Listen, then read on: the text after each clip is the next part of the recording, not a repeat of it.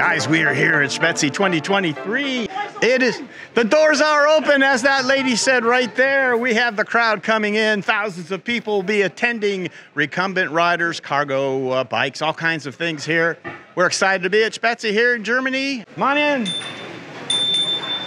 Welcome. So there, on the balcony is Hardy Siebeck, the former owner of Spezi, and he's being welcomed here today as an emeritus owner, I guess, with Franz from Wolf & Wolf. So there's the transition between the old Spezi and the new Spezi here at Lochringen. 2019 war die letzte Spezi in Germersheim beim Hardy. 2023 zum ersten Mal in Lauchringen. Und dazu möchte ich alle ganz herzlich begrüßen. Vor allen Dingen der Hardy, der neben mir steht, der uns die Messe übergeben hat und wir sie hoffentlich in seinem Sinne weiterführen werden.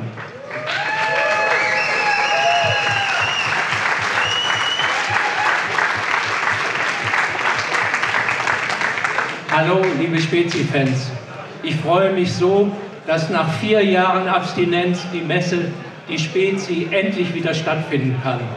Und ich bin glücklich, dass diese Messe hier weiter stattfinden wird und einen neuen Aufschwung nehmen wird. Da bin ich ganz sicher. Die Firma Wolf & Wolf habe ich richtig ins Herz geschlossen und es ist hier eher ein menschlicher Deal als ein finanzieller Deal. Ich freue mich sehr, dass Firma Wolf & Wolf das in alter Tradition weitermacht, aber auch neue Impulse geben wird. Als kleines Geschenk für dich, dass du immer an die Spezi denkst.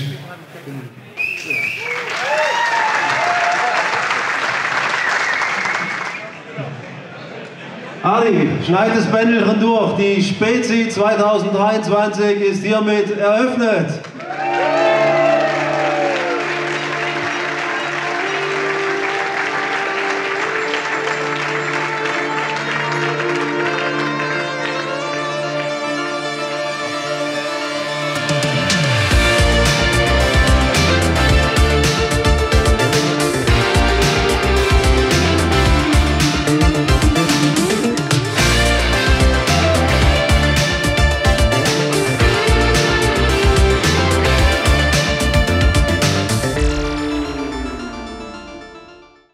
I wanted to thank our amazing sponsors here at the Laidback Bike Report at Spezi 2023. Who are they? Let's see, Radical Design, HP Velotechnik, Bent Revolution, let's see, we got Jersey Bents, Falco E Motors, we've got TerraCycle, yes. Let's see, Connecticut Yankee Peddler, and anybody else? Oh, Andrew at Trailside Trikes, I think is him. No, for sure not. So, guys, thank you so much for supporting us at the Laidback Bike Report here at Spezi 2023. We are here with my buddy Daniele Gonano. How are you, Daniele? Excellent. Very good to see you again. And you as well. So, guys, you've seen Daniele on the show before, and he does the amazing tilting mechanism and puts it into a number of different bikes and has a velomobile that he does that with as well. But we're going to have Daniele talk about the mechanism itself and where he's going with all this. So Daniele, where do you want to start? Excellent. So let's start from what we sell. And this is the tilting mechanism. And this is a tilting unit. It's 5 years of work with quite a few refinement. And now it's never a final product, but it's much improved. So we sell it to be installed in a recumbent bike. So the reason is that if you want to have an extra stability, you start from a recumbent bike, and I will show you how it is used. And then you add the mechanism and the third wheel, and you go from a recumbent bike to a tilting trike. All right? So this is what we sell. And now let's see how it goes on a bike. All right. All right. So great. We can see how it works in real life. Yeah. Now this is a performer bike. And the way it works, it is installed in place of the rear wheel actually, and we can see the tilting. This is the tilting mechanism, how it works. And the added value is also the rear suspension, which can be, let's say, adapted to the weight of the rider very easily. And how to lock it? Well, to lock it, we simply need to pull the rear brake, as I'm doing now. And when I pull the, let's say, the rear brake, the bike stands vertical. So the tilting lock is actually very, very easy to use. Yes. What's the marketing like? What are you doing? So what we are doing is, well, we are using the, let's say, all the work after 5 years to sell the tilting unit, all right? And then what we do, we are trying to find somebody to collaborate on the production. I am in close contact with my friend Jimm Parker from Cruise Bike. He's very interested, so he's trying to see whether it fits on the cruise bike. So it's going to be interesting to see whether we can actually put it in production with them. Right, yeah, Jimm has worked on a tilting trike, as we have seen from time to time, and nothing is developed, but yeah. I hope that now things can start moving, so this is a possibility. But then we have also our market here with do-it-yourself kind of people. They build their, let's say, bike frame, and then they adapt it to the tilting mechanism. But the funny thing is that I have somebody who said, I don't have the bike, I love your mechanism, I will have to find a bike to be able to install your mechanism. So it's the other way around. They start from nothing to be able to install the mechanism. So, okay, so that's as of today, but the next step is the Velomobile. This is the Aero Tilt, so it's a Velomobile which tilts. And first, I would like to show you how I get into the Aero Tilt. Let's do it. It's very easy, and that's how it works. All right. I need to do this, and then I sit. I put my feet in here. There. It's done.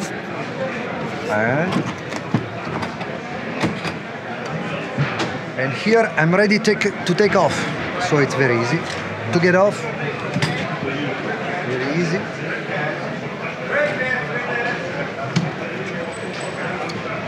And off we go. And there he is, ladies and gentlemen. We're at the back end of the Aero Tilt. What do you want to show us here? Okay, so the Aero Tilt seen from the back. What is interesting is that we have a lot of space for the bags. And actually, this is the space that we created with the two wheels. And inside we have the mechanism that we cannot see, but we have the mechanism over there. Now I show you the tilting. I release the mechanism. And when I release the mechanism, the bike can actually tilt.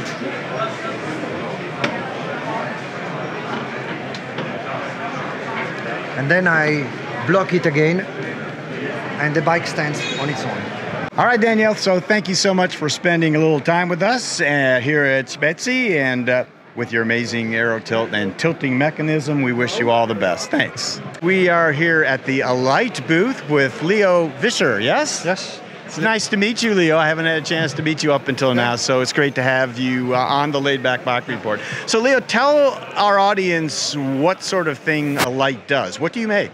I make several things, say parts for recumbents and velomobiles, small parts like idlers, chain wheels, and for the cargo bike industry I make wheels, and one of my big next projects will be a pedal generator for anyone who wants it.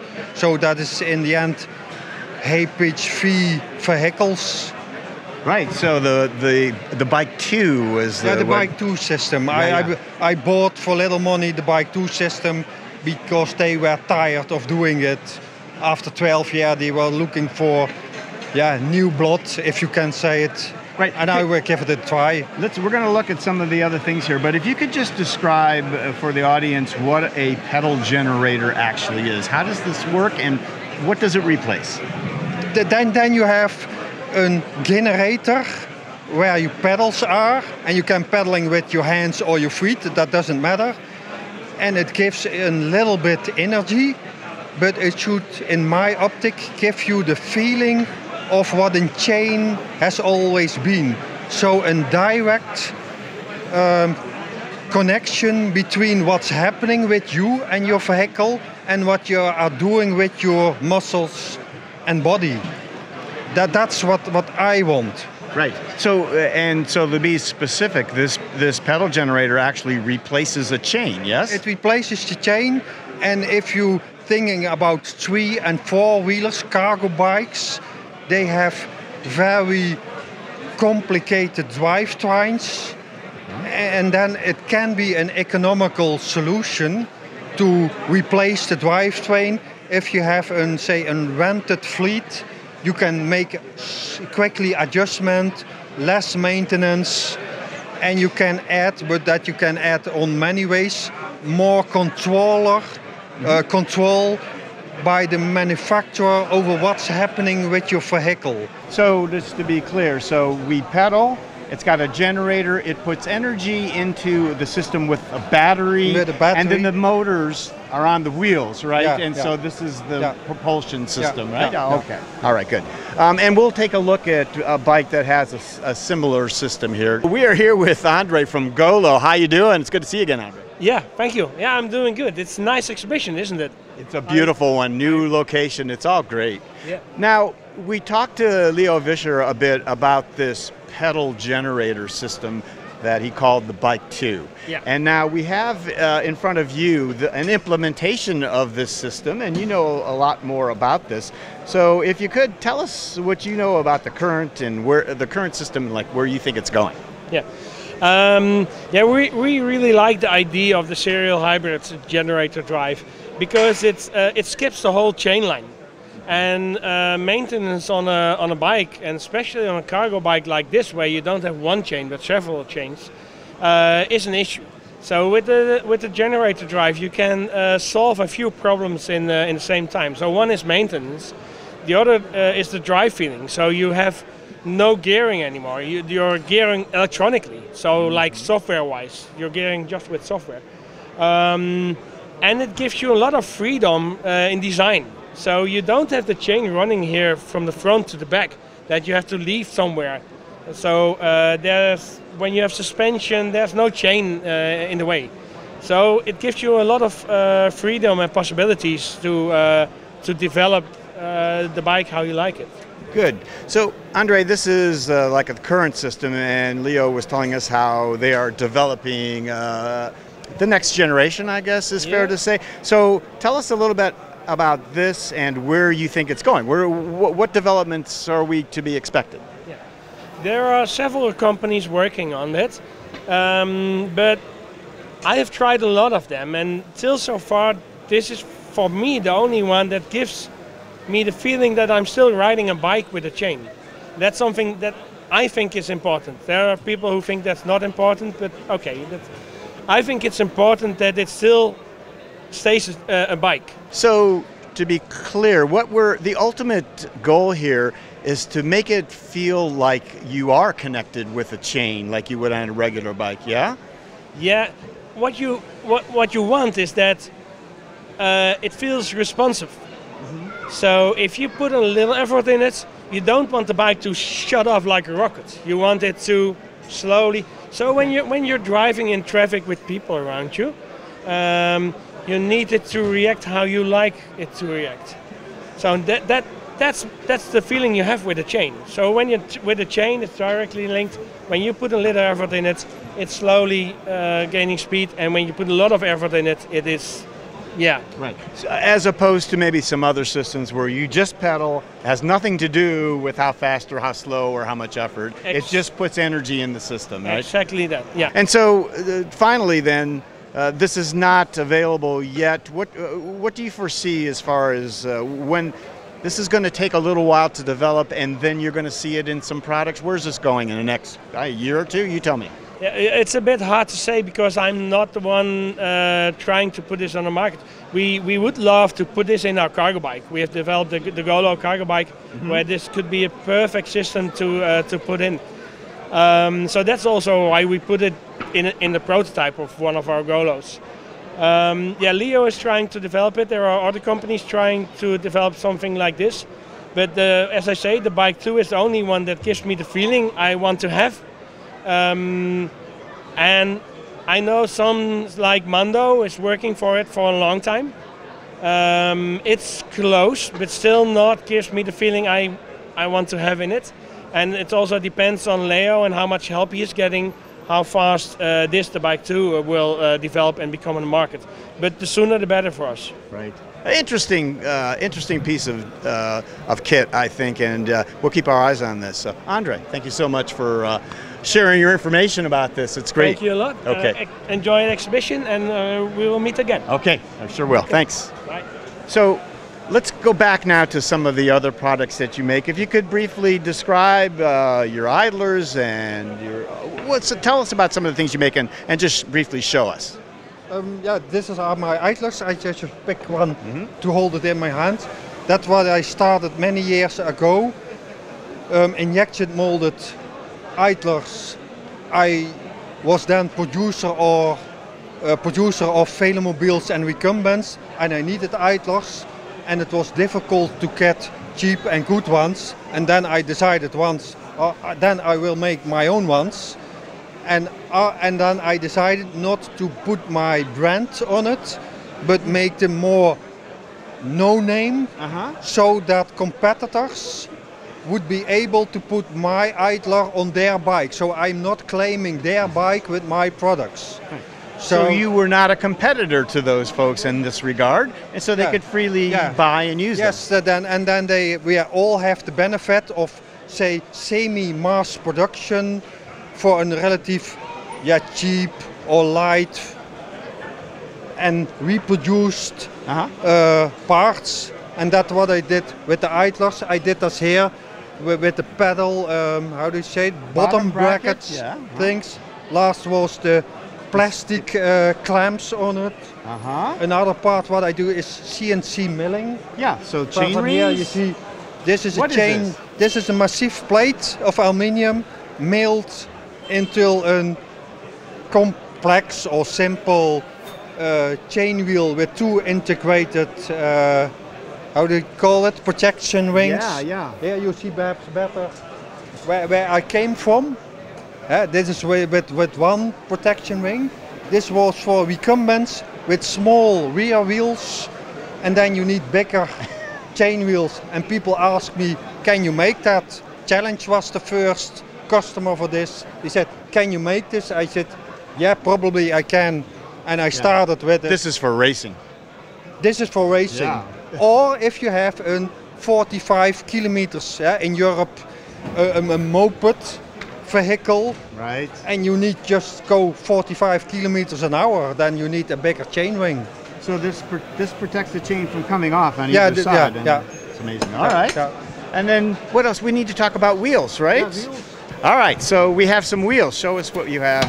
This is my latest wheel with a wider rim. I see in cargo bikes people are doing more and more kilos putting on the wheels. They need bigger tires. They need suspension. Now, therefore I make another wheel. Here you see the spokes bended, so you have more suspension in the wheel, because plastic is not the best way to have a very high impact in it. Then a part can break away. So you don't want that. For that I make an experiment. That's kind of, call it the spider. I call it then a hybrid wheel. I will add, say, in this case, an aluminium rim to it. Then you have an old-fashioned rim who can resistance to a high impact, and a more, elastic more of an arch inside. And by injection molding, you can make nice-looking things. Right. If you want to make this from metal, you have a very hard time to get this nice wheel from metal. Right. And this is a kind of a hybrid, and it will take many years to find the niches where those wheels are good for, and where those wheels. This is more for rented fleets. This is more for private persons, because there is a huge difference between somebody who buys his own velomobile or cargo bike and people who work for companies. Commercial, yes. And that is such big, you can't combine that in one wheel. You have to make differentiations. I don't know where that will lead me to, but it's nice to do. That's the kind of the technical man in me. Yeah. Try to experiment. Yeah, Leo, I mean, it's very clear to me that you love what you do here. This is a joy for you to work on, isn't it? Yes, it is, yes. It's wonderful. We are here at the Aquacon booth with my friend Martin, who we like to call the Commodore. And Martin, how are you today? Yeah, my name is Dr. Martin May.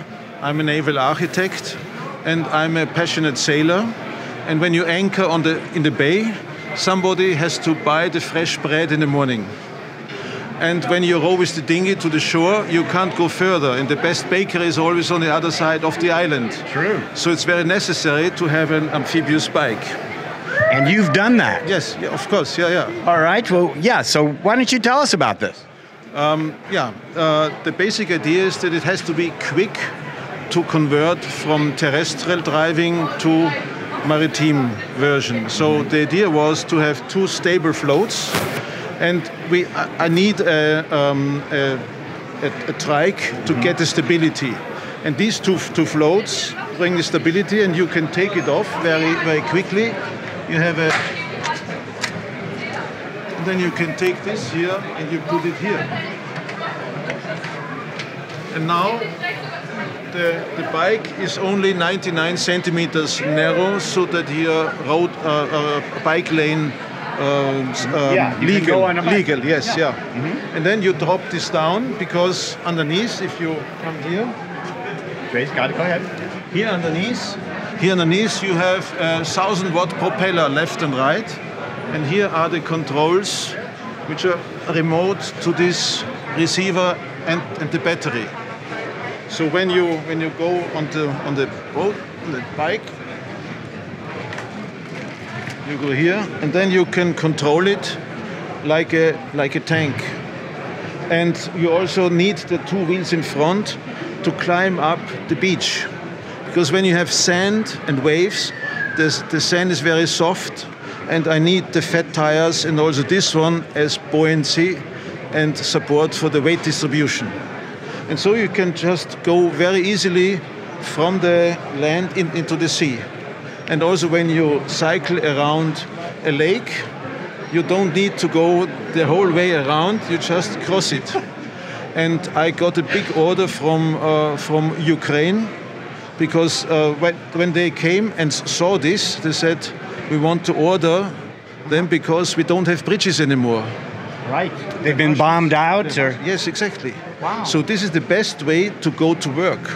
So in the first time I wanted to design a fun and leisure boat. Right. But now it's a survival bike for the people who don't have bridges anymore. So you were thinking recreation when you started out with this, but now it's become very practical. Yeah. All right. Martin, I noticed that this is built on a Steintrike, yes? The wild one. Yes, because you can see here the base. The base is the Steintrike, and these are pieces which just snap on. So within 3 minutes you have just two screws, and the Steintrike is built with a tube left and right. Mm-hmm. So it has to be quick and easy to convert from the naked bike to the amphibious bike. The next generation now is a carbon fiber center frame, where all these floats just snap on. So you can, within 10 seconds, you can convert into the other one. Very nice. And the next generation is also a pedal generator, where I generate electricity, amps, and they go into the central battery, and then I can distribute the power, the so-called bike-by-wire, into the hub wheel motors and also to the propellers. We saw the Bike 2 pedal generator yesterday. So is it this type of system? I'm working actually with the Schaeffler. Yeah, the Schaeffler, yes. Yeah. With the Schaeffler, they are now ready for the market. I spoke to Schaeffler since 2 years. Okay. They said, no, we're not ready. Right. I said, come on, I need it urgently, because I have all these amphibious designs, because there will be also a hydrofoiling version coming. Because the thing is that we live in a civilization, but we want to go into the nature, in a remote area, and there's a certain distance which you have to overcome. And then the best version is the hydrofoiling. But this is a so-called ship-to-shore shuttle, because I designed these floating houseboats and the yachts. Okay. And you always want to go with your beautiful wife. Thank you. Into the restaurant, you know. Yeah, and then we can actually drive to the restaurant, and we go for a fish or a Schnitzel, you know, plus 3 kilowatt hours. I'm all for the Schnitzel. I'm into that. So that's wonderful. What are amazing creative ideas you have? Not just this, but so many other things here, Martin. Let's talk about the actual production. Realistically speaking, so some of these people here see this and they say, "Yeah, I want to have one of these things." Yeah. Are you ready to produce enough for folks right now? Yeah. Okay. Yeah. So I have a shipyard, and we are specialists for carbon fiber vacuum bagging or resin infusion, epoxy. We also use epoxy resin, which is 56% of vegetable oil, and the foam core is built out of recycled PET bottle. It's a structural foam, and instead of carbon, I can also use hemp fiber. Okay. Because I love nature, and I want to make it sustainable. I want to use e-mobility in a sustainable way. Yeah, it's wonderful, absolutely wonderful. Yeah. So this is the flying bicycle, because it's always nice to cycle on the water, and I'm offering hiking on the water, but in a very fast way, because all the other boats who are faster make waves and are noisy, but with this foiling system I can go with 20 kilometers an hour without waves, without any noise, and I can really enjoy nature. And it's based on the Manta 5, which is from New Zealand. But the negative thing of the Manta 5 is that I always get wet. And I have to start from the water. I can't have my mobile phone with me, can't have my car key, because it's salt water, and my wife gets wet and then she gets cystitis. This is not, exactly. Yeah. So this is a no-go. Happy wife is important. Yeah. Exactly, and this is why I designed this for my wife. And these are two boxes in carbon, which snap together here, you know. And then you can use the standard Manta 5 as a boat. And when you're tired, you just land on the water. And when you start cycling, we have 600 watt MPF motor, which is IPX7 and saltwater resistant. So I start cycling, and after 3 meters, I'm completely foil borne, and then the drag goes down by 80%. And then you fly over the water with 20 kilometers an hour. It's gorgeous. You don't have trucks, you don't have holes on the road, you know. Nice. And you can also take it off, and then you can go like a sports guy, just with a naked manta. And the idea is very important to show here. This is a canard configuration, so the main wing is in the rear, and this is the aileron, and this is the wave sensor. So this is exactly the water line, so you actually fly 30 centimeters above the water. And the nice thing is that actually you can have all your picnic stuff with you, and then I can also make a carbon fiber tube across. Then I have two. So it's a catamaran. Oh wow, yeah. And then I can put a little carbon panel, and we can lie in the sun. You can bring your friends with you. Yes. Yeah. Very nice. And this is the nice thing, because this is the future of biking on the water. And we don't have so much electric energy, so we have to use it in an intelligent way. And if I look at the birds, they do it since many thousand years. Right. And as water has a 600 higher times density, I can live with smaller wings. And the most efficient way is actually to drive on the water with a hydrofoil. There you go. The flying bike. The flying bike. Yes. All right, Martin, thank you so much. Thank you for coming. Of course. Okay. We're here with Hans Gala, our buddy from ASIB, and at this beautiful booth here at Spezi. Hans, congratulations. You waited a little while to get this up, I understand. Yeah, thank you. We did our best. Yeah, it looks great. All right, so we're going to talk about a couple of a trike and a bike, I guess, today. What do we have right here, Hansa? So we have, we chose the basically free vehicles for this podium, and that's what we try to show all the greatest things from ASAP here. And let's talk about the Tyfly X, which is a trike with three 26-inch wheels with full suspended, which is basically our top model and also our bestseller, which is nice. In this configuration, we have it here. It has the Bros motor. It's a German brand as well. Mm-hmm. It has 90 Newton meters, so it is very powerful. It is also pretty quiet compared to others. It has a large screen, which is great to see, colorful one. And what we like as well is that for people with some limitations, it requires less force to get initiated, let's say, yeah.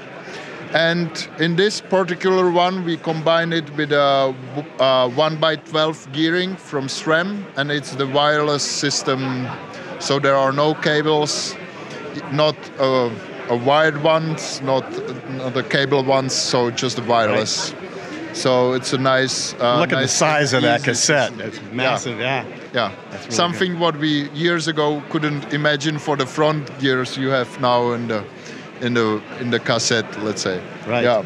All right, and did you want to talk about the seat as well? This looks very comfortable. What do you have there? So this is the Dream seat we introduced last year. It's a highly padded, very comfortable seat. We say that you experience the nirvana in it. It's like riding on a cloud, whatever. Compared to our competition, or what we try to achieve, is also that we incorporated design in the front. So there is a nose here, which prevents the rider from sliding out of the seat. And the experience is very positive. So I think, we ticked that box.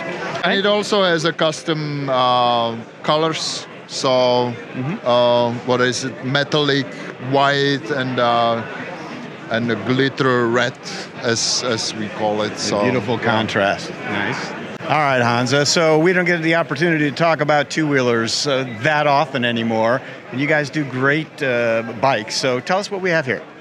So this is the ASAP Max 700. So it has a 700C or 28-inch or even 29-inch wheels. Basically, it's still the same kind of size.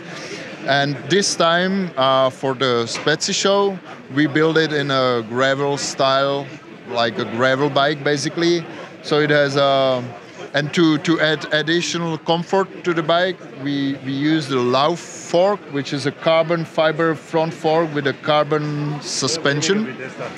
So it moves 3 centimeters, which is 1 and something of inch, up and down here on those 3. These are carbon fiber slats kind of thing, yeah? Yeah, like a leaf springs. It's a bit similar to the Tyfly, so the materials does the suspension. Slats, yeah. So it's here, it's very light. It gives those 3 centimeters, what we think is enough for the gravel riding. It also does not increase the height of the bike too much as a normal suspended fork would do. And it's a nice piece of cycling product. It comes from Iceland. Okay, and are there any other recumbents that you're aware of that use a fork like this? We can offer it, we can build it. We build it under the Epic level of builds, so it's not in the configurator. You really have to ask us to build it for you. But there were at least one other recumbent before that uses this fork. It was the Schlitter Encore, I guess. Oh, the Encore, yeah. Yeah, a few years ago. Okay. Oh, I did not know that. And then it has, again, the gravel bike shifting or gearing. So it wireless SRAM Rival 2x11. Yeah. And to make it nice, you know, we try to use a color which is kind of fitting to the gravel style. Earth tones, tires, kind of. The tires, the grips. It has a carbon fiber seat, Ortli bags, you know. So it's kind of gravel style of bike. This is attention to detail. All right, one last question, Hansa. How much did it cost to put this booth together? Okay. It was roughly $4,000 US. Oh, wow. Okay, I wasn't expecting an answer. So, Hansa, thank you so much for joining us today on Laidback Bike Report. We appreciate it. We are here with the famous Charles Henry talking about future bikes. Behind us is an amazing future bike that you have developed, yes? Yep. So, yeah, it's called the 441. Sure. And, yeah, please tell me the story of the 441. Well, 441 is not just a number. It is a number that means 4 wheels for 1 person. So this is a very simple story. And the emphasis lays on the 4 wheels. And I personally think that 4 wheels is the future of velomobiling, since you have a lot of customers that we can't reach with just 3 wheels. Mm-hmm. 3-wheeler is something that is well established in our little circle, but we are turning around that circle for a long time now. And there are some escapes, like when you want to develop something new, you go rather for a 4-wheeler than for a 3-wheeler. With 3-wheelers, since they are so well established, you can't do that much mistakes. Since we are the second one who is like the Quattro Velo, which is a very, very nice velomobile. But it weighs a little bit much. It's bulkier also. And there are a lot of people who would like to have such a bike, but you need some motor also probably to help. Since with 4 wheels, we're talking about 3 kilos more or 4 kilos more. And it has to be also more stable. And I would like to show how we have made some solution around it. Okay. So, how about we start taking a look at what some of the innovations that you have put together? Yeah? Sure. All right. When you try to build a vehicle, you have to ask yourself what purpose is it for. So we thought it might be something between sporty and all-day use. And so what you go for anyway is the low weight and the aerodynamics. So talking about aerodynamics, it is, since we start here in front, it is the leading edge, we call it. And the leading edge, it has to be very round. And so the streaming will follow anyway. If you make it very round, it will follow anyway. You're not engaged with more resistance when it is round. Mm-hmm. If you make it too edgy with side winds, you're gonna have some problems. And since we want to lower the weight, we have to make it as short as possible. So it gets a little bit bulky. It looks like a big fat dolphin, let's say. And so we go a little bit further. Here we've got the front wheels. Front wheels is a front suspension that we changed from 2CV, the Citroën, which has got some longitudinal props that move up and down. But there we have, when it went through the bends, you have a lot of movement there, which comes from the lateral forces. So we had to change that. So this was my last work I did on the vehicle to improve it. And what we learned is when you have side winds, you can check here what happens now in the side wind. It pushes against here, and it doesn't move. Very stable. It's very stable. So when we want to address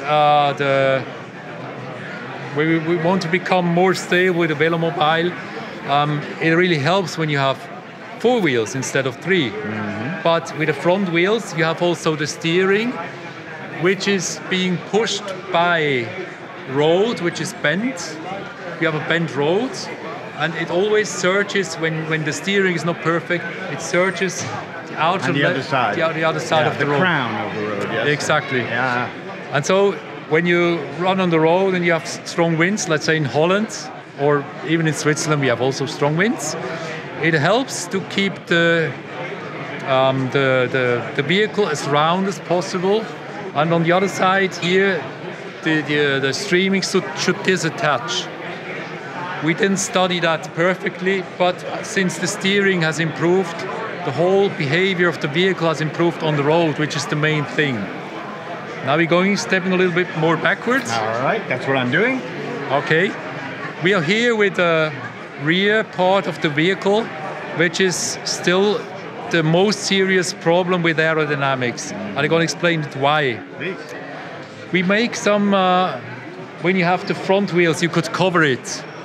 But this will not help you in everyday use, since you have a lot of stones falling into it. And you have also the problem that when you have snow, it is trapped in the wheel casing. And when you don't have any covers, it really falls out from itself. So, well, I was talking about styling, and styling is very important, not only for yourself, but also for your potential customers. But since we are a little bit, let's say, we're not the fastest on the road, we want rather to imitate something real classic. And classic means that you have to have straight lines and long curves. And this ends then all in a very, very low backside. And you've got here a flat plate here. And then you have all of a sudden the idea that you want to try out how that works in reality. Sure. So we found a stretch on a road that goes really straight for 5 kilometers. And what we did is we rode with 40 kilometers per hour constantly, and then we push with some power meter. Front, we have some pedal power meters, and they work quite well, and they are quite comparable. And if you do a lot of these sessions, going 5 kilometers up, 5 kilometers back, and you don't have any wind, this is the precondition. Yeah. Then you end up having a lot of data that you put in a spreadsheet, and then you can find out about your CD as long as you know what your rolling resistance is. So what we found out is actually it has a comparable CD value like a car, which is quite nice for a Cabrio. But if you compare that with let's say with the M9, then you'll end up having double as much air resistance, which is, well, you have to judge for yourself what you want to say about that. Right? But for me, as a rider, an old rider, I have to say, but and a racer. And a racer, of course. Right, let's keep that in mind. An old rider, but a young racer. Okay, no, right, it's hard. Right. Okay. So I was not satisfied with that. Okay. What I did is I got myself, and this was a quite challenging thing, a CFD program. Oh wow. CFD open foam, and you have to do a lot of reading about that. You have to listen a lot of YouTube videos, and you'll find out finally how it is operated. And we did that for a certain case, which was taken from a motorcycle. And then you can find out you're sticking, instead of the motorcycle, sticking your own vehicle, which is notably being planned by CAD program. So the CAD gives you a full envelope of what is outside exposed to the air. Okay. And so we found out that there's a chance to improve that for more than, we leave out some 30% with the overall resistance when we adapt, just talking about the aerodynamics now, not about the rolling resistance. Yeah. We can improve that for 30%. That means it has just 70% of the aerodynamic of the air resistance as we see it now. Okay. Which is pretty much of an improvement. It's a great improvement. And this leads us somewhere in between the it's much better than some other four-wheelers, but it is still above that what you could reach with a three-wheeler. Okay. Charles, let's take a look at how you've designed the wheel pants here. What do we got? Well, the idea of having these wheel pants is just to keep to that idea of having a classic vehicle which is covered like the Duesenberg or something like that, which covers it all, but it has to be disattachable just to remove all these little pebbles that jump into it, or the snow in Switzerland. So let's take a look. I'll show that. Okay, we just take that off here. And this one is basically just attached by two magnets here, which are pretty strong though. And these magnets doesn't prevent it from falling down, but they just keep it in position. We screw it on. And so what you see here is the rear wheel, which can then be also disattached in case of puncture. Right, so you have access. You have access. Easy access now, and it's a great design. Exactly, and they just weigh. They are so super light. And I think they are also something that has to be taken into account when you go to production, because they're very, very expensive to produce. Though. Right, it's all done by hand right now, right? It's still done by hand, and you will end up always doing that by hand. But this is something quite complicated that is fully attached here, and if I still snap it on again. Yeah.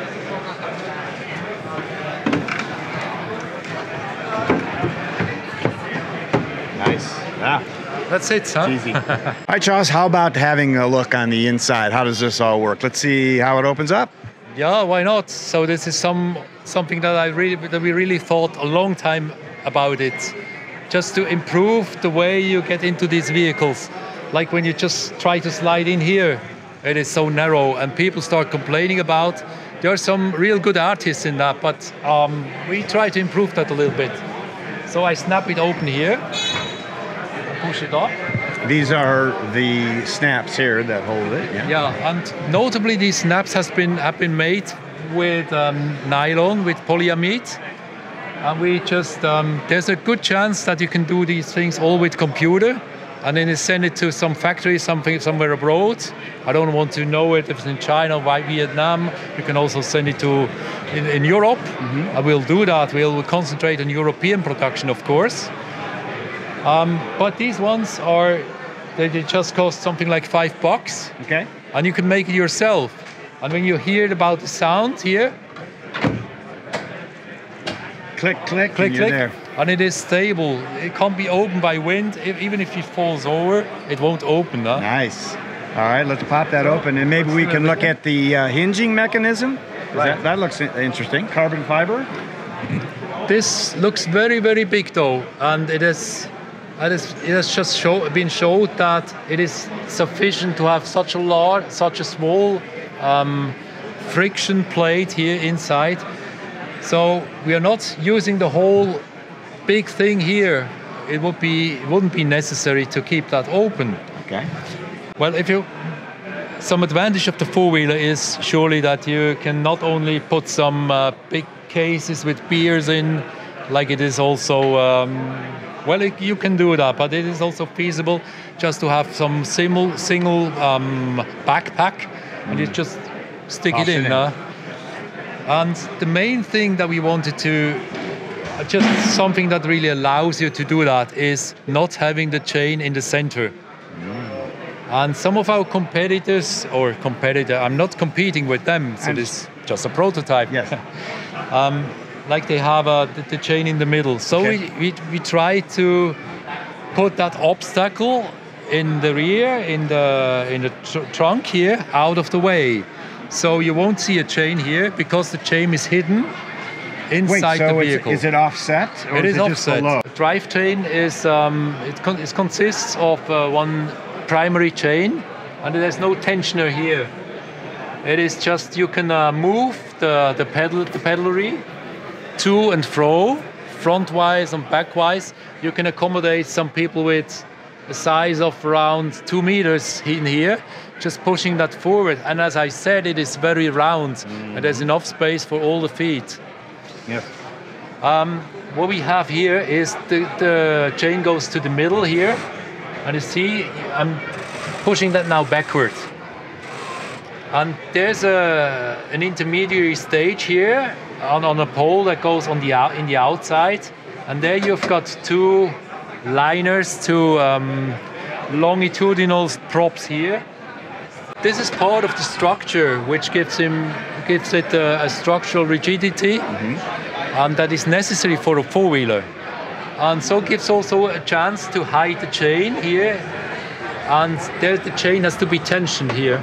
You see here there's a tensioner somewhere hidden. But the tensioner is not in the back. but it is here in the central part.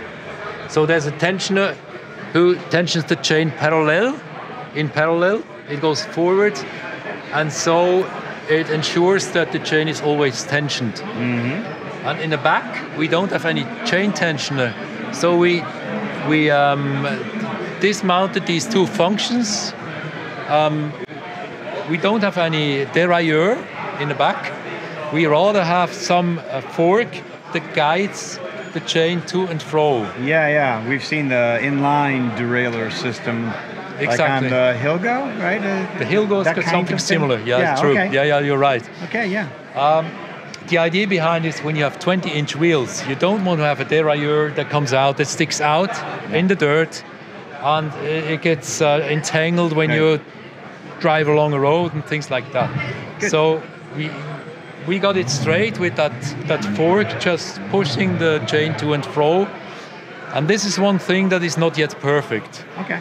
And you need a lot of time and to do a mock-up to see how that works. And we are still trying to improve that, which is really necessary before you go out, even to produce a small quantity of these vehicles. Sure. Now, one other thing I notice in here, Charles, that seems unusual, I see a tiller like you would see in many velomobiles, but the end of the tiller looks a little unusual to me, almost like a steering wheel. What is that? True. Yeah. Another innovation. Tell me. Well, we thought since we're making a four-wheeler, we try to invite all the car drivers who have the habit of not pushing a handlebar, but rather turning some steering wheel, as we call it.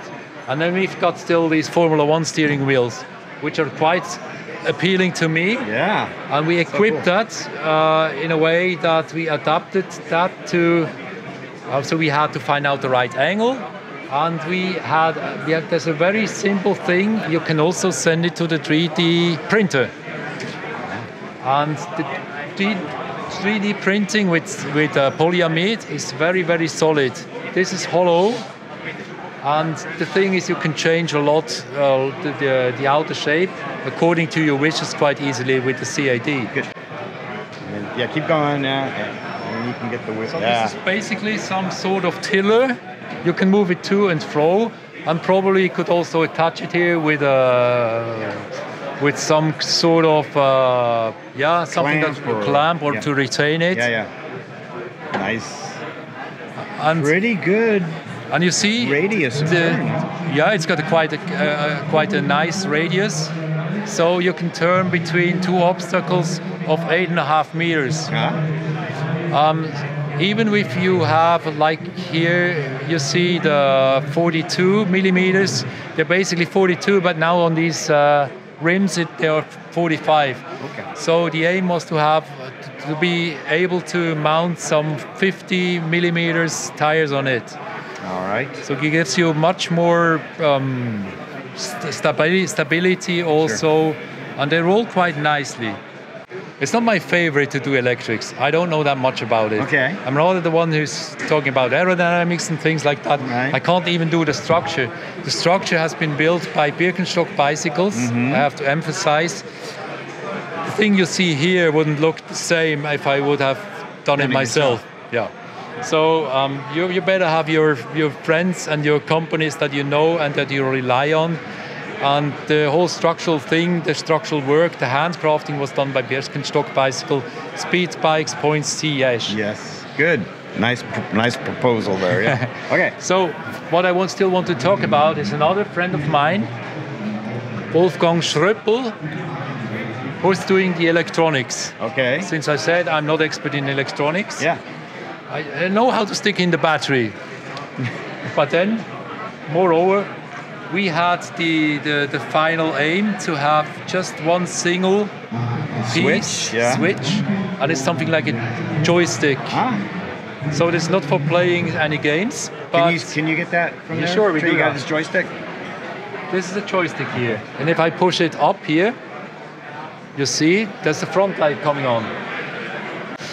So having a nice front light is very important for velomobiles. Mm-hmm. Not even that you get aware, that people see you on the road. The main thing is actually not to disturb other people being in the traffic. And if I just switch it on, you'll see here, there's that really small angle in which this light is directed. Now we have something like 20 watts on, and if I switch that again, we have here now 10 watts, and now we have 5 watts. And the thing is, the whole electronic guides this process.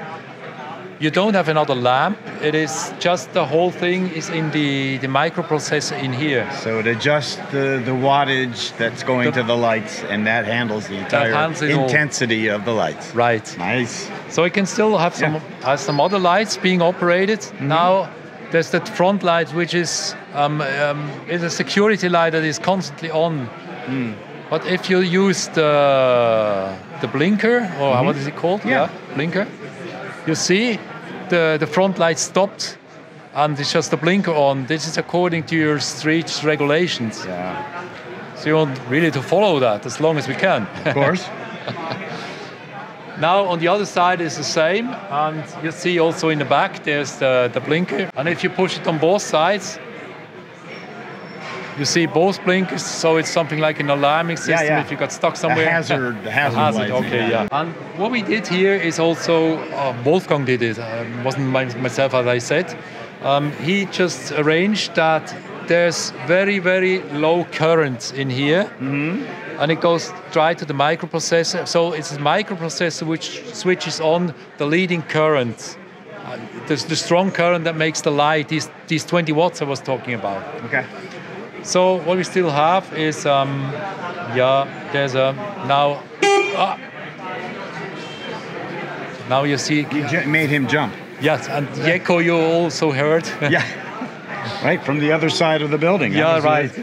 So just to be back to the front of the vehicle, let's talk about ventilation probably. The ventilation, yes. So what we have here is the main opening of the ventilation. When you want to build a very fast vehicle, it's not important how big this frontal part is, as much as when you just let the air come in, it is regulated by the way it can come out, of course, and you have a lot of pressure inside the vehicle that you can build up.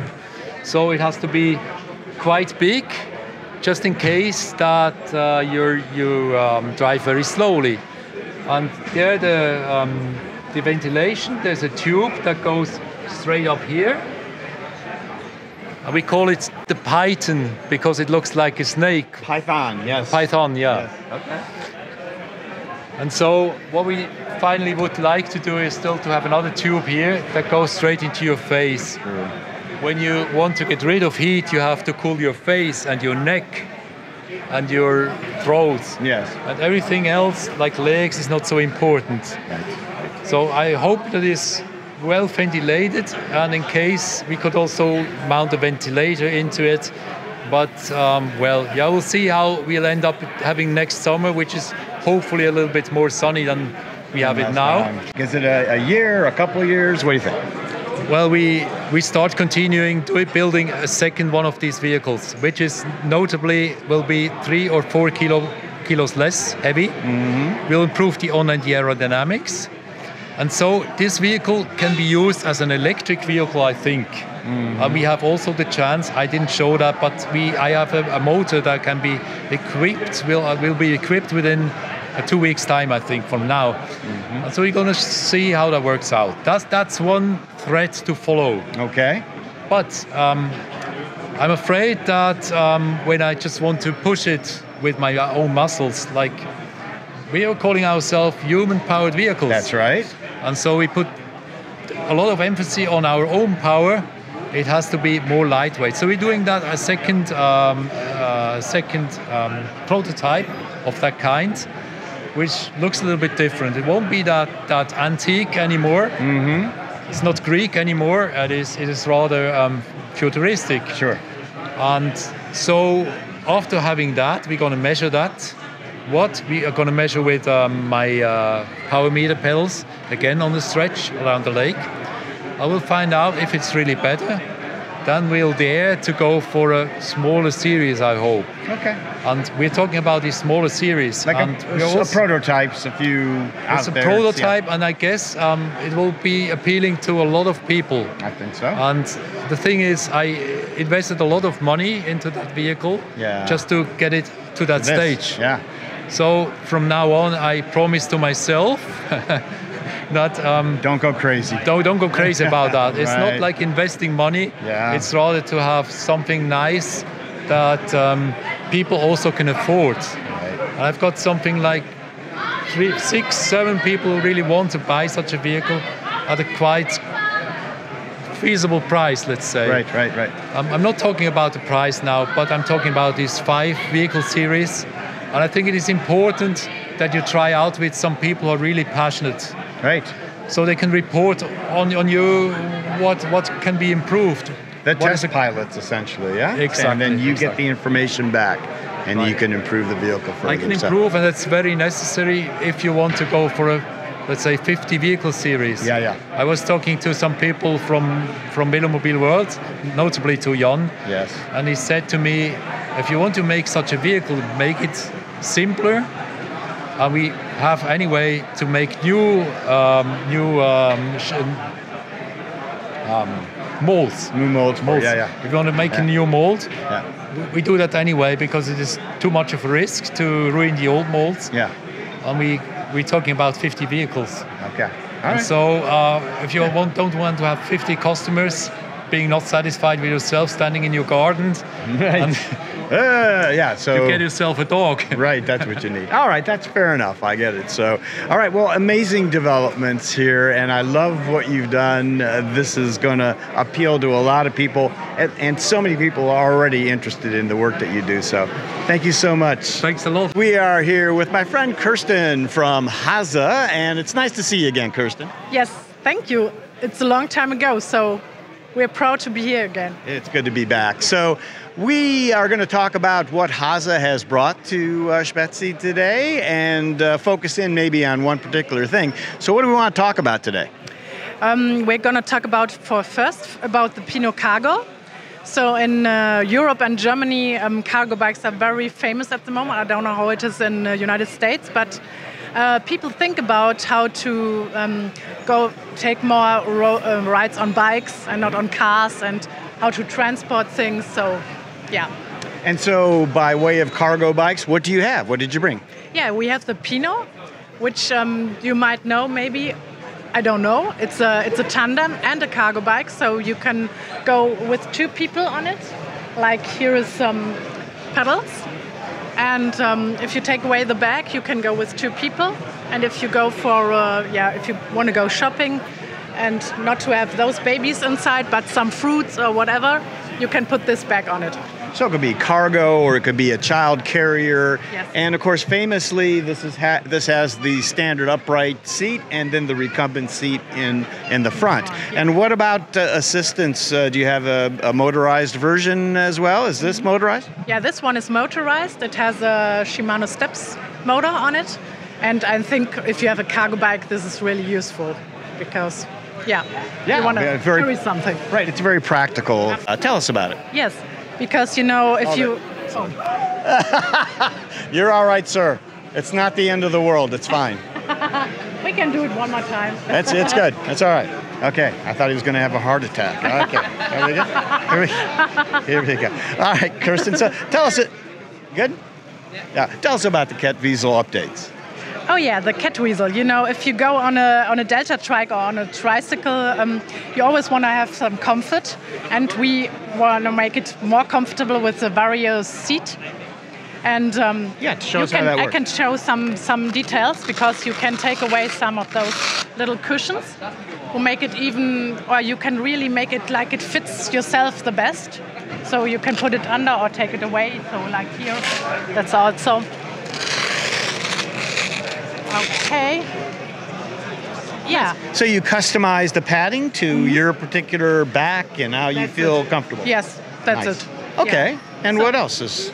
Yeah. What else? Then we have to go over to the Lepers to another bike. Let's do that. Then finally, Kirsten, we have an e-assist to talk about on this cat weasel, yes? It's quite a Lepus, but Lepus or cat weasel, it's the main basis, the same basis. But we have the Bafang motor now for new here in it, because some people need some more support, especially handicapped people. And this is really cool that we have it now. So tell us a little bit about this. So this is the kind, the Bafang is what you put on to motorize all of your cat weasels now, yeah? No, we also still have the Shimano Steps motor, but you can choose as a customized version the Bafang motor also. All right, and one thing that sticks out in my mind about HASE is your accommodation for those folks that you mentioned that have various sorts of disabilities that you can put together pedals and all sorts of. Can you talk a little bit about some of the things that you do? Sure, because you can for each of our bikes we have a lot of accessories. Like this is, for example, the pedals that give a little support so that you don't fall, your feet don't slip down, and we also have one-hand operation so that you get both brakes on one side or a head assist. So, or whatever you need. There's very many possibilities. You can check them out on our website. Sounds good. Yeah. All right, Kirsten, thank you so much for spending a little time with the Laidback Bike Report and showing us around the HASE booth. It's so great to see you again. Thank you. Thanks. Thank you. We are here at the HP Velotechnik booth at Spezi with my good friend Heiko. Heiko, how are you? Thank you, I'm fine. Hope you enjoy the show. After a long break, we're very happy to be here, and actually with the biggest booth we ever had at the Spezi, to make it a success, and I think it's quite impressive. So why is this the biggest booth? What is there some celebration that this is representing? Actually, the celebration is that the Spezi is living again after 2 years of break. We have another reason to celebrate. HP Velotechnik is in its 30th year now. We didn't make it as a big party as the 25th anniversary, but yes, we're in the 30th year now, and we're looking forward to the next 30 years. As you can see, we have a little screen where we show some ideas of our engineers. We're always playing around with ideas, with concepts. There's never a guarantee that we realize it. Our engineers are free to be crazy.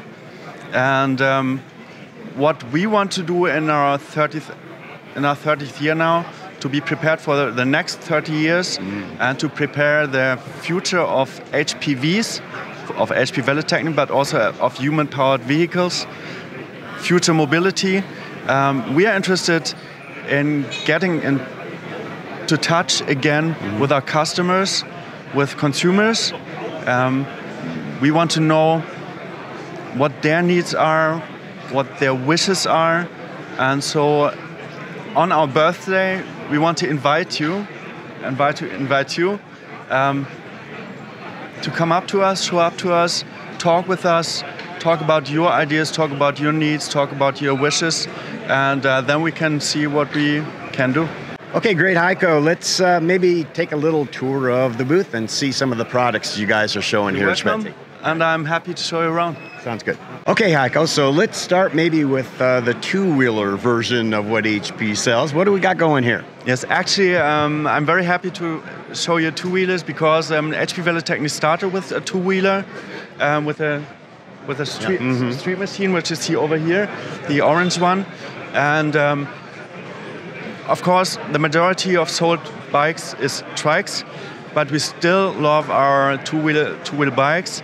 We have a foldable one, the Grasshopper. We have a explicit travel recumbent bike, the Street Machine, our classic. We have the Speed Machine, a race steer touring bike, and we still develop here.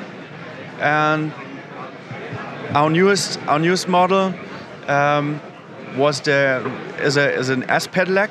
so with assist up to 45 kilometers per hour. Okay, so we have a new speed machine. That's the next version. Let's take a look at that. Okay, fine. Yeah. Where are we at with the speed machine today? Yes, last year we launched the Speed Machine 2.0 as an AS pedelec. AS pedelec is a bike with assist up to 45 kilometers per hour or 28 miles per hour. And what you see here is the first speed machine with a type approval, EU type approval. So as far as I know, there's no other recumbent bike having a type approval as AS pedelec. And of course, necessary for an AS pedelec is some features. So it's very richly equipped with a kickstand and fenders, and of course the motor system, sophisticated. We have a luggage rack in any case because we need it for the license plate. And so this is a very nice packed bike. And you will soon see a test. Believe me, it's like flying. It's Millennium Falcon. I really like riding this bike. All right, Heiko, we are going to start talking about three-wheelers. Yeah. And the Gecko. Yes. Actually, tell me. Yeah, the Gecko line is the second big line in our portfolio, product portfolio. Gecko trikes are very nimble. They are not suspensed, but still comfortable, and you can quickly fold them, most of them, except this one.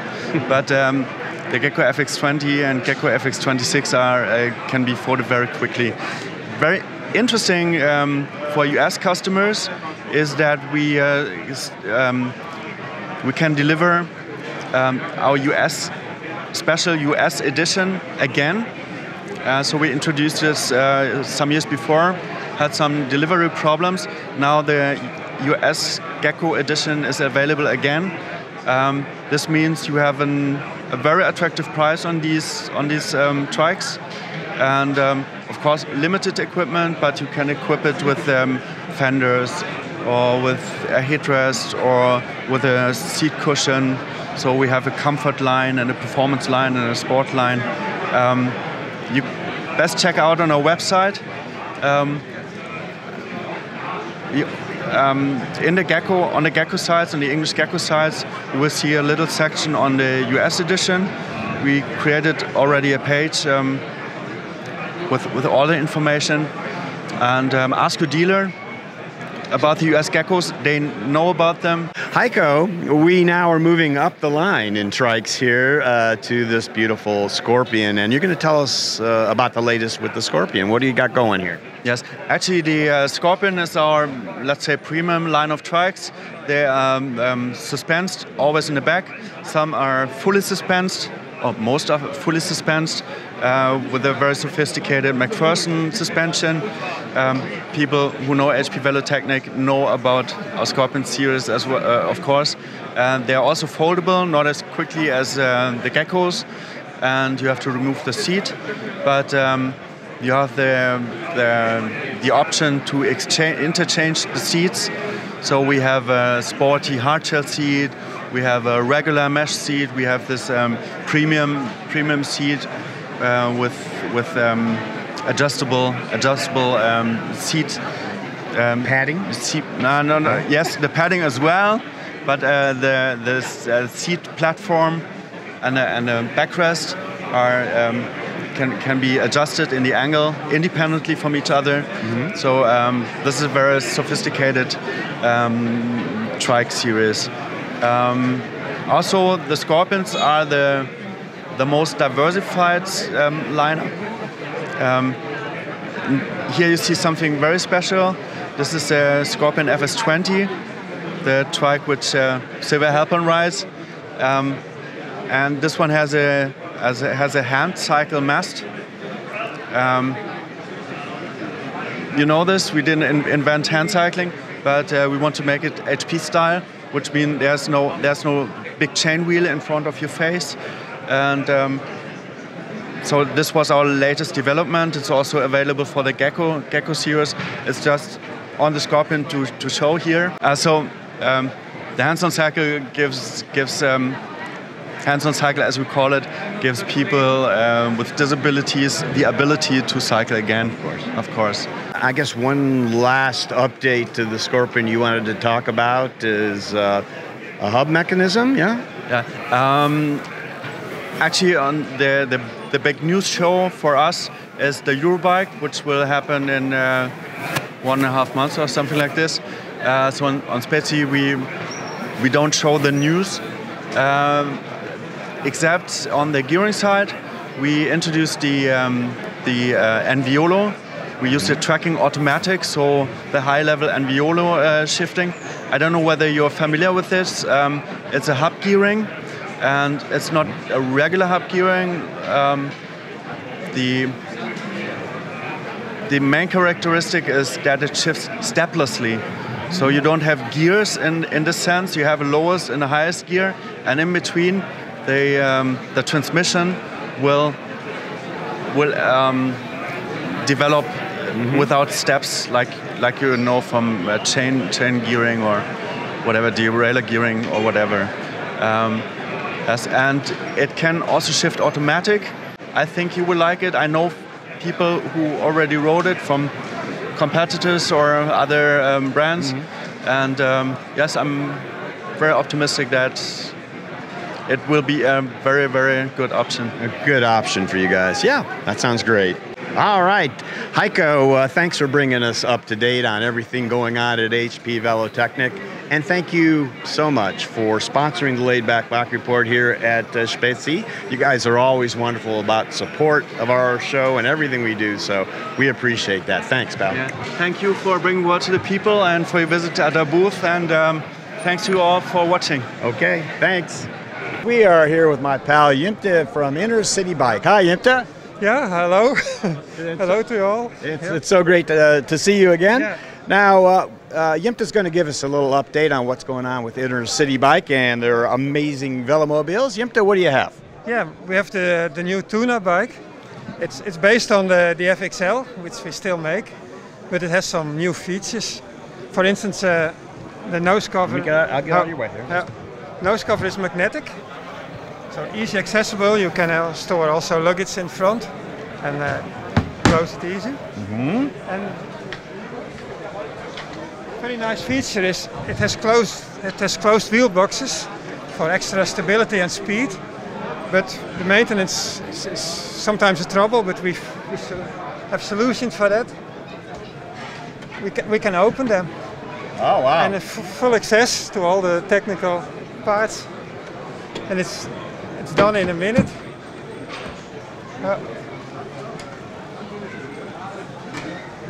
Closed again. Easy. Yeah.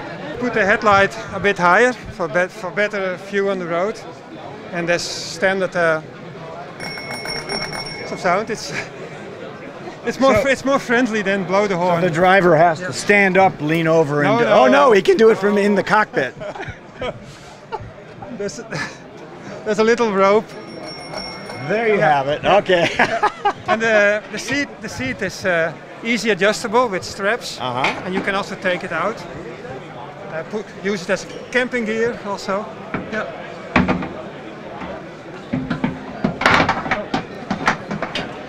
Okay.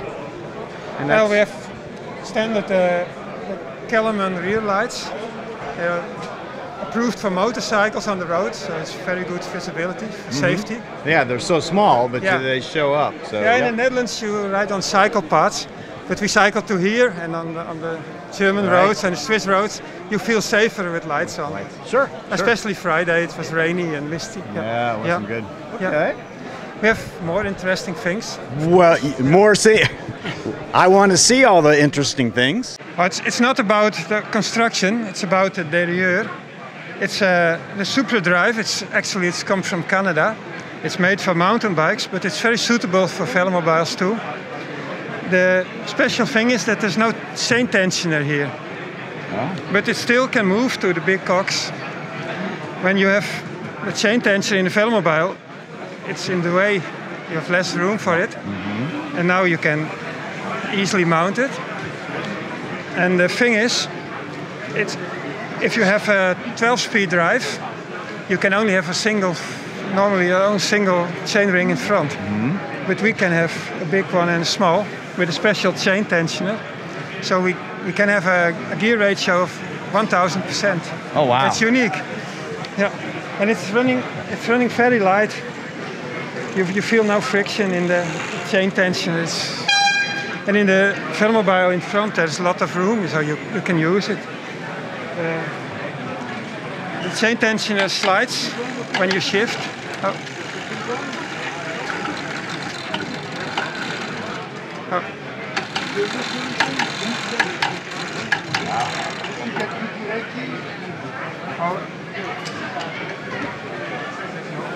It has a lot of potential. So next year we come with a Velomobile with this system. That's what I was going to ask. When you go uphill, no trouble. Right. So this is going to be on future Velomobiles that you make, yeah? Yes.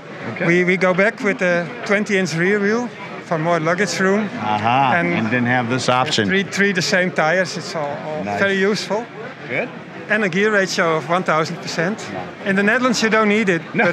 But some people want to drive here in Switzerland and Germany. All right, so Jimm has shown us the amazing things here at Inner City Bike and always interesting developments. Jimm, you do wonderful work. So thank you once again for being on the Laidback Bike Report. Thank you for visiting us. Okay, sure. Yeah, okay.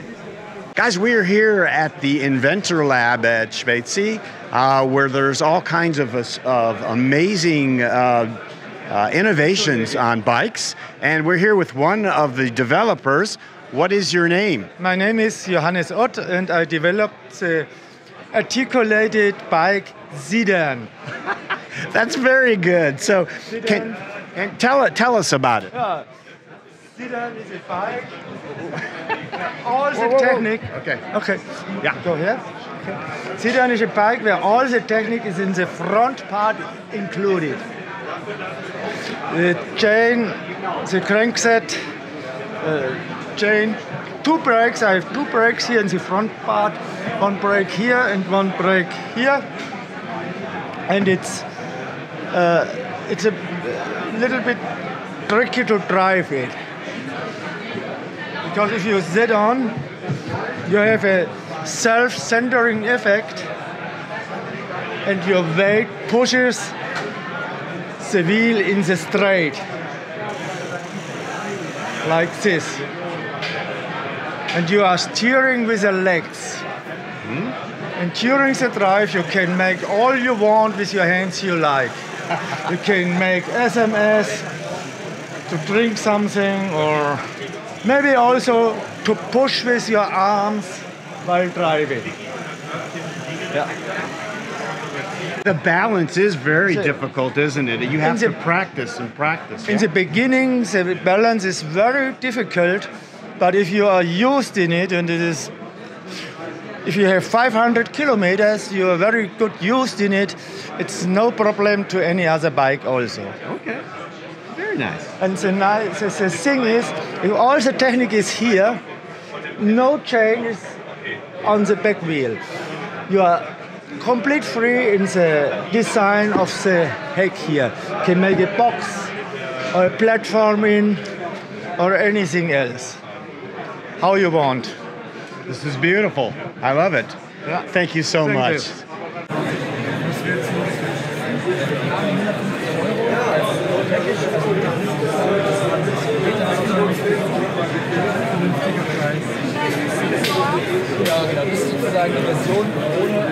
Looks perfect.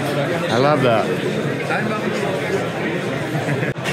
Gabeltechnik und die Antriebsschwinge von 53 Grad N. Es wird ausnahmsweise vorne eine Luftfederung geben. Alles andere würde wirklich sehr schwer werden. Und hier wurde das Schaumding von dem Schwimmgürtel, von dem Sohn. Genau.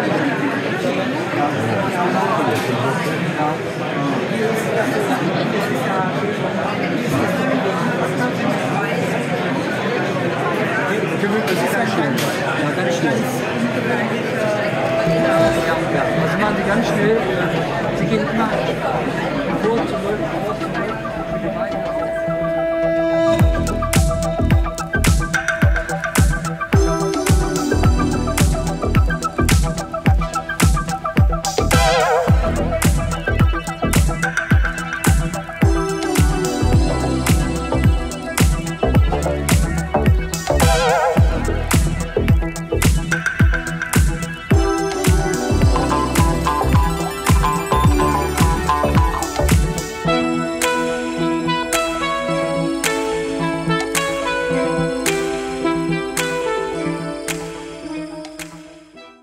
are here at Katanga with my pal Stefan. Stefan, how are you?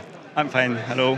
Nice to see you. It is so great to see you again in person, and we're going to talk about a couple of very important products that Katanga makes, starting out with the WOW Velomobile. So let's, Stefan, talk about the WOW in terms of where it fits in the velomobile world. What type of velomobile is this? Who is it for? Yeah, so the WOW is a velomobile developed in the start of the 2000s. I took it over, Katanga took it over in 2011. We have continued to develop it, and what is specific on the WOW is that you can remove the nose, you can remove the tail, so it allows a very good access to the velomobile. This is very specific of the WOW. What is also specific is that you can put almost any type of gearing, any type of assist. So it's a very flexible velomobile which allows a lot of possibilities. And then depending on how you configure it, you have a very sportive velomobile. This is, for instance, a very sportive, completely carbon.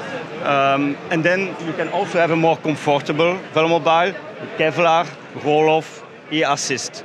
So that's specific from the WOW. Right. It's so it's incredibly flexible. You can do almost anything with it. Yeah. So it's also the fact that it's such a product that is so mature, allowed us to filter out all the child diseases. And today, often you see that the WOW is the one which is chosen for long trips. So, for instance, the Sun trip was won by the WOW in 2021. So that's for the WOW. Yeah. Very good. And production-wise, I think you told me that things are catching up a bit. You're doing them a little bit faster. So if someone orders a WOW, how long until they can have a WOW? Yeah, so we organize production, and for white WOWs we can react really fast because we have prepared already some white WOWs in stock. We don't put all the options on it, and it's possible to have it ready 2 weeks after order, for instance. Yeah. For other colors, it can also go fast. I lately received an order from Canada, 20th of March, and 20th of April, he had it in front of his house. So this was 1 month.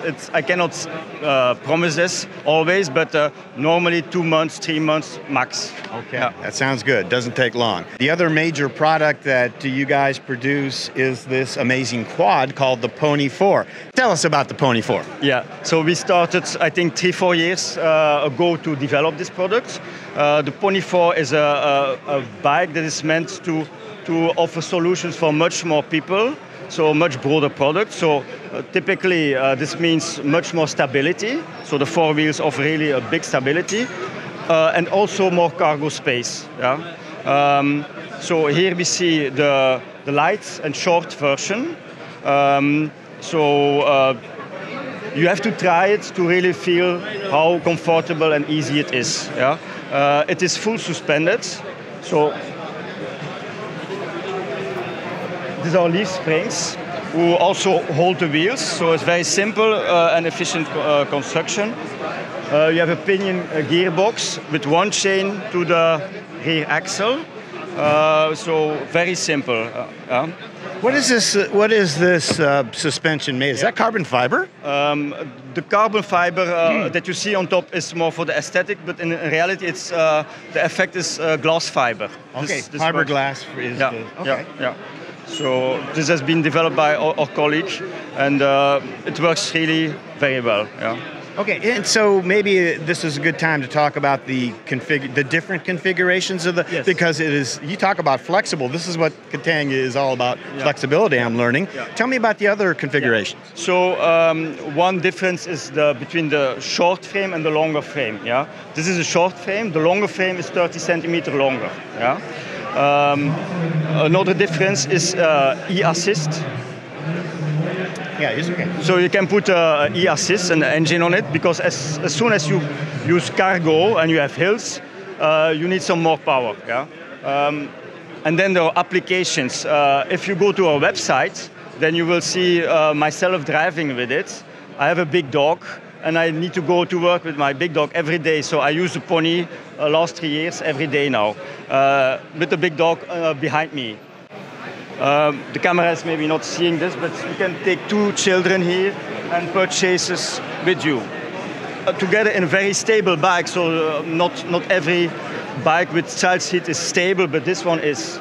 And then another application that maybe you can test out later is the trailer. So this even increases the cargo capacity by factor 3. So we try to build a lot of options around this bike, and the sales are developing very well, but we are still not known by most of the people. So I count on Gary to share, to help us to share this product in the market. Stefan, your problems are over. After this video goes out, the world will know Pony 4 and WOW is what Katanga is. And one last thing, folks, Stefan and Katanga were kind enough to sponsor the Laidback Bike Report here at Spezi. We are so thankful for that. This coverage would not be possible without folks like Stefan doing his support as he has for a number of years. So, Stefan, thank you so much. I thank you too. Yeah. Okay. We are here at a very interesting booth with Josef from Quad Velo. Hello, Josef. Hi. It's great to have you show us this amazing velomobile called the Quad Velo. Tell us a little bit about the company first, if you would. Okay, so it's a Belgium-based company. We are a printed circuit board company, but my boss likes velomobiles, so he started this business as a hobby. But seems it will be maybe a big, not as a hobby, maybe right. Something bigger. We hope it will be something better. Beautiful product. So, all right, let's talk about the Quad Velo. How long has it been in development? We started the development of the Quad Velo maybe 6 years ago, and seems we are somewhere at the finish line, because we started a batch of small serial production. So these are from the first batch of the serial production. But we have also made some prototypes in the last 2 years. Okay. So you can see some Quad Velos running in the roads. These are from the prototypes, and we have some from the serial here. And your projection for production then for a little bit, for more numbers of Quad Velos, what do you think about that? Yes, we would like to increase the production. So we have materials for bigger batches, but we don't have so much human resources for assembly, but we try to solve it somehow, because it seems we have interest for this product for the show. Right. You can't see what's right behind the camera there, folks, but there's a long line of people waiting for test rides. So we'll get some views of that. So Joseph, can we maybe start taking a closer look at the Quad Velo and tell us about the details? Yes. Okay. So it's a four-wheeler vehicle with an ESS motor. So it's a crank motor integrated in the front. It's a ZF Zax motor with 250 watts rated power, which will assist the driver to 25 km per hour. But you can go faster if you have fitness for it. It has 9 gears on the rear. It has a differential. We have drum brakes for Stormy Archer drum brakes. And that is our quite new development wooden seat, as you can see. It is adjustable and also foldable, so it's easy to put your luggage or your child behind you. We also developed a brand new electronic board, the touchscreen display here. If you can show it, I try to show it to you. It is still under development process, but it is working at the moment to switch on the lights, get some notification from the indicator, and we have PIR sensor for human being detection. So how about maybe suspension? We talk about that? Yes, it has suspension on the front and the rear as well. In the front we have carbon leaf springs, and at the rear we have Rosta elastomers mounted. So it's quite comfortable. The weight is 100 kilogram and the payload is 200 kilograms, including the driver. Good information. Good, good. And I guess the last thing is you have some amazing colors on all you. How many colors do you have? We have 5 or 6 colors at the moment, but we may plan to increase it also. it depends on the interest as well. All right, guys, thank you so much, Joseph, for showing us around the Quad Velo. Good luck. Thank you. Okay. Thanks. I am here with Kira and Bert from Radical Design, and we're going to talk a little bit about Radical Design's booth here at Spezi. First of all, this is your first Spezi, yes? Yes, it's our first Spezi. I mean, we took over Radical Design in 2020 when just the first one was cancelled because of COVID. And another one were cancelled. There were the online ones, which we sent some contribution for, but this is a real first Spezi with a new stand, with our staff. So yes, we're excited. All right, for the 2 or 3 people left out there in the audience who haven't seen our interview from before, could you tell the folks what it is that Radical Design makes? What are the things that you make, Bert? Yeah. No, that's not so easy because we have quite a wide spectrum of products. But we all started with the recumbent bags. We probably will see them later. But we have bike trailers, walking trailers. And because of this business, also other companies came to us because they were also interested in developing goods from soft goods, from fabrics. So we also produce a lot of products for others as well. And then you have to talk about the soft goods. Yeah. Right. And you guys make a lot of this in your shop there in the Netherlands, I know. One of the other things that I found interesting that I didn't really know about is you make seats, or at least the fabric parts of the seats, for a number of manufacturers, yes. Right? Yeah. Tell us about that. Yeah, actually quite a number of manufacturers. The main manufacturers we believe which are available in the market for the trikes. So we have our neighbors here, HP Velotechniek, but we have HASE, which just launched the new comfort seat, which is also a co-production with us. But we have Azup, the guys from Czech. They also came to us because they wanted to have also a nice comfort seat. But it all started with ICE. ICE trikes. They were the first ones to request for the comfort seat, and basically that created our business over there. And Okay, yeah, that's good. So what we're most interested in, our audience is all about recumbent biking and trikes, of course, and I know that's something you guys focus on a lot. Tell us, if you could briefly, Kira, about the recumbent bags that you make. Why are they better than anything else you can get? And what's the best thing about the Radical Design bags for recumbent? First of all, of course, that they are handmade and designed in the Netherlands, of which we're very proud. They are made in small sessions, so about 12 or 24 in different colors. And some are already, the designs are ready from 10, 15 years. But slowly also we start to design new bags. So we have a line of HASE bags, so for the Pinot, for the cat weasel, for the trigo, and for the trigo we have 2 even, a big one and a small one, depending on how much you will shop. And slowly also we're thinking to redesign our bags, so we're thinking about new colors, new designs. This is all still in process, but we hope somewhere this year later we will launch them in our web shop. That sounds wonderful. So, Kira, there's 3 bags I see over there. Would you like to talk a little bit about those? Now, especially the Pinot, we love that one the most because it's a very comfortable bag for on your Pinot, as water bottles, etc., always quite low on the Pinot. This one gives the options to keep your phone and your purse, small belongings, and water bottles close to you. So you hang it on the seat, and you have everything at hand. When you go into a shop, you can take it off, click on leash, and you can just walk into the shop. Okay, that sounds great. Well, I think that's going to probably wrap it up, but before we go, I wanted to thank Bert and Kira so much for supporting us here at the Laidback Bike Report here at Spezi. They were sponsors, and we couldn't do this without folks like them. So, Bert and Kira, thank you so much on behalf of Laidback Bike Report. Okay? We're here with Michael from Schwabat. Thank you so much for doing an interview with us. Great pleasure. All right, so tell us a little bit about what Schwab is up to these days. What's the latest? So Schwab is always trying to make a tire that fits every guy, every people in the world, especially on the Spezi.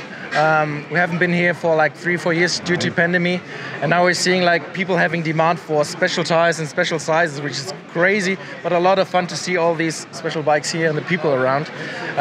So we are not just here to show our newest products, but we are also here to listen to the customer to see what's the demand and trying to fit in new tires with new technologies into this market. So, Michael, before we start looking at all these products, you brought this up and we talked a little bit off air about the innovation and development that Schwalbe is involved with to bring these new products. So how important is that to Schwalbe? What sort of development do you guys do? So the newest technological stuff that's coming is coming from the sportive tires, so road bike tires, gravel, cyclocross, and especially mountain bikes. And these departments are developing new materials, new compounds to make the fastest tire, the lightest tire, the most grippiest tire. And we in the tour segment are using those technologies to make a normal touring tire faster, lighter, more durable, and everything. And this is how we're bringing new tires to the market. Sounds great. All right, let's take a look at some of these newer tires, especially the ones that are important to our recumbent riders. Yeah. So one of the newest tires, we launched it 2 years ago, is the Schwalbe pickup. As I said, we're using technologies from other parts. This is, from the construction side, a mountain bike tires with 5 to 6 layers of carcass, depending on the size. It's a tire that's specially made for cargo bikes. We use a very grippy compound, especially for long john bikes that sometimes without load have like problems with grip on the front end. That's a tire compound that works pretty good below 32 degrees Fahrenheit, like 33 degrees, something like that, or minus 10 degrees Celsius in European language. It's a very durable tire, and due to the many layers of carcass, we have a very good puncture protection on the thread in the middle, but also on the sides. So if you're going up like from the road and to how would say it in English, the sidewalk. Yes. Okay. Yeah. So you have a curbs or something. This tire is very stable. Also puncture protection. Great tire for rough use. So on the protection, on the puncture protection for these things, there are layers inside that are hardened. Is there some material like Kevlar type of material? No, what do you do? So we're using the 67 EPI carcass, which we use in the higher grade tires, but we're using a lot of those layers. And due to that, the tire is very stable and very strong, and the puncture protection also got very strong to this. So these are different special compounds of rubber that you use, yeah? Exactly. Also a special compound of rubber. But the carcass is it's something like a cloth, but a nylon cloth. And due to a lot of layers, you get a very thick cloth, which makes it very strong. Good. Yeah, that's a good explanation for how you do the puncture proofing. So yeah. Good. Okay. So we're also using higher puncture protection in tires like the classic Marathon Plus tires. All right. Sorry, there's a cord in here. The difference from this tire to that tire, we're using a rubberized puncture protection, which in this tire is 5 millimeters thick. And this is our Marathon Plus protection. We also call unplattbar in German, which is the flatless. So a lot of things that puncture your tires are quite short, like 5 mil long or something. And due to thick puncture protection, it doesn't get through the inner tube. So that's a tire that keeps on rolling, it's very durable.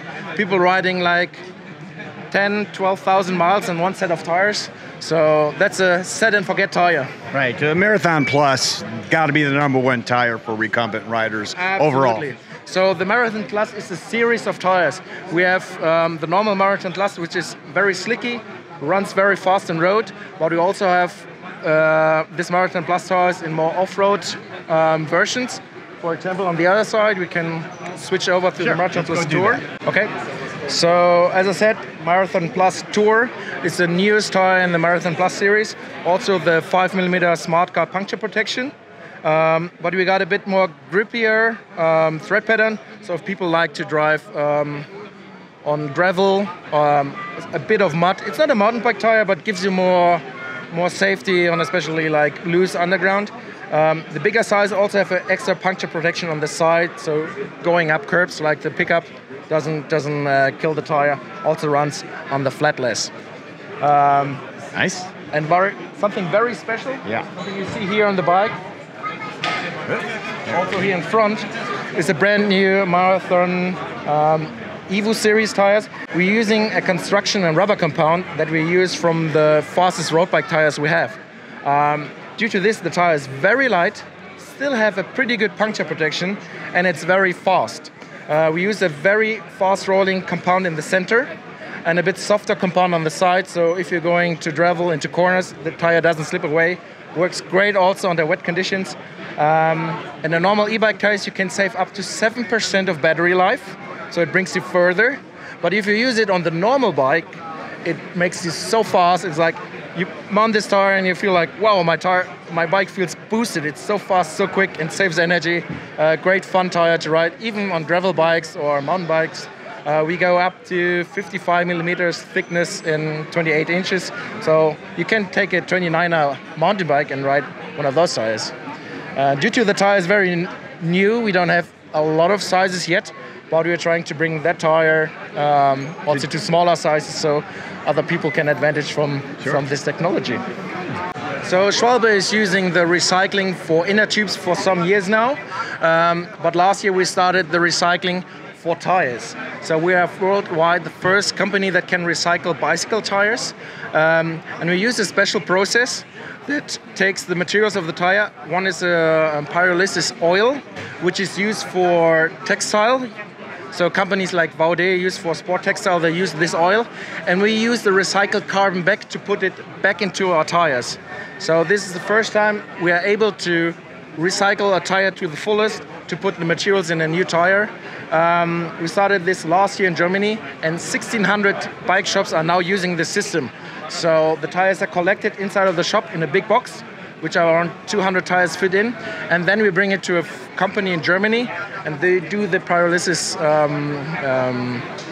process, and we buy the recycled carbon back from them to make new tires. And also we are using a lot of fair trade rubber. We do like about 20 to 30 million tires per year, so we're not able to put the fair rubber into every tire. So we're working hard so that we have more fair rubber in future to put it in more and more products of us, because we are trying to be more green, more environmental friendly, having healthier products, because each, as you know, that a normal tire has a lot of chemicals, and we're trying to reduce it to the maximum without losing any performance. So we're working hard on that, and it will be very interesting what's coming in the next year. Right. So the process then is the German bike rider just brings their used tires when they're all done to their local bike shop, drops it off, and that's their... Every bike shop that participates on this program has a big box that fits 200 tires, just can put in the tire. The bike shops can take a little fee for the tire, but anyways, most bike shops do that for not for recycling, but for throwing away. And and then these boxes are collected by us and brought to the company in Western Germany, and they do this pyrolysis process. Sounds great. Well, that's a very sustainable way to maintain your business. I think that's wonderful. So what do we have here? Something special. It's not a tire, but we launched this product last year. A lot of bicycle riders try to clean their bikes up. And there are a lot of products which you spray on the bike and rinse your bike off. But the thing is, like, you buy a bottle and it's super expensive. You clean your bike 10 times and then the bottle is empty, and then you need to buy a new bottle. This is our bike soap. It looks like a normal soap. It's 100% degradable. You wetten this brush, take a bit off, and you can wash up to 100 times your bike with one set of soap. And as soon as the soap is used, you just buy a new soap for a small amount of money, put it back in. The cool thing is you can put it in your pocket. It doesn't it's not leaking, so you don't lose anything. It's 100% degradable. And even the brush is made from 100% wood and natural brushes. So we're trying our best to make the world a better place, just by small steps. And that is very clear from what you've already told me. And even though you can even use it to wash your hands. The only thing is you need to, because it takes off the fat of your skin, you just put it like a little bit back on your skin, like with cream, but you can wash yourself with it. You can be as clean as your bike. Yes. All right, well, Michael, thank you so much for showing us around Schwalbe. Have a good day, and see you next time. Okay, thank you. Okay, cool. This is these are the parts. We started with that kind.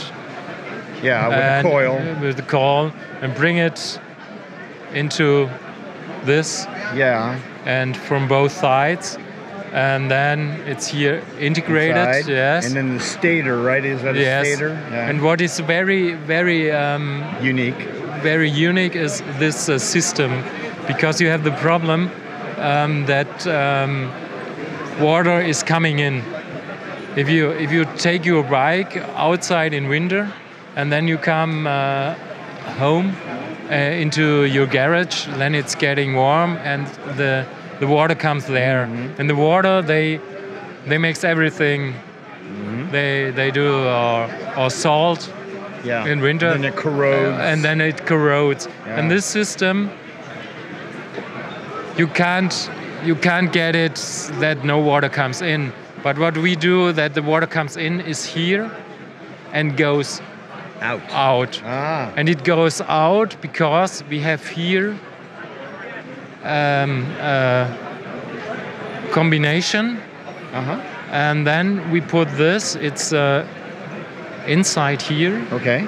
It comes out there, you see it here. And then it has... Is it capillary motion? Yes, it goes back. So it's called, in German, it's Druckausgleichssystem, pressure assistance system or something like that.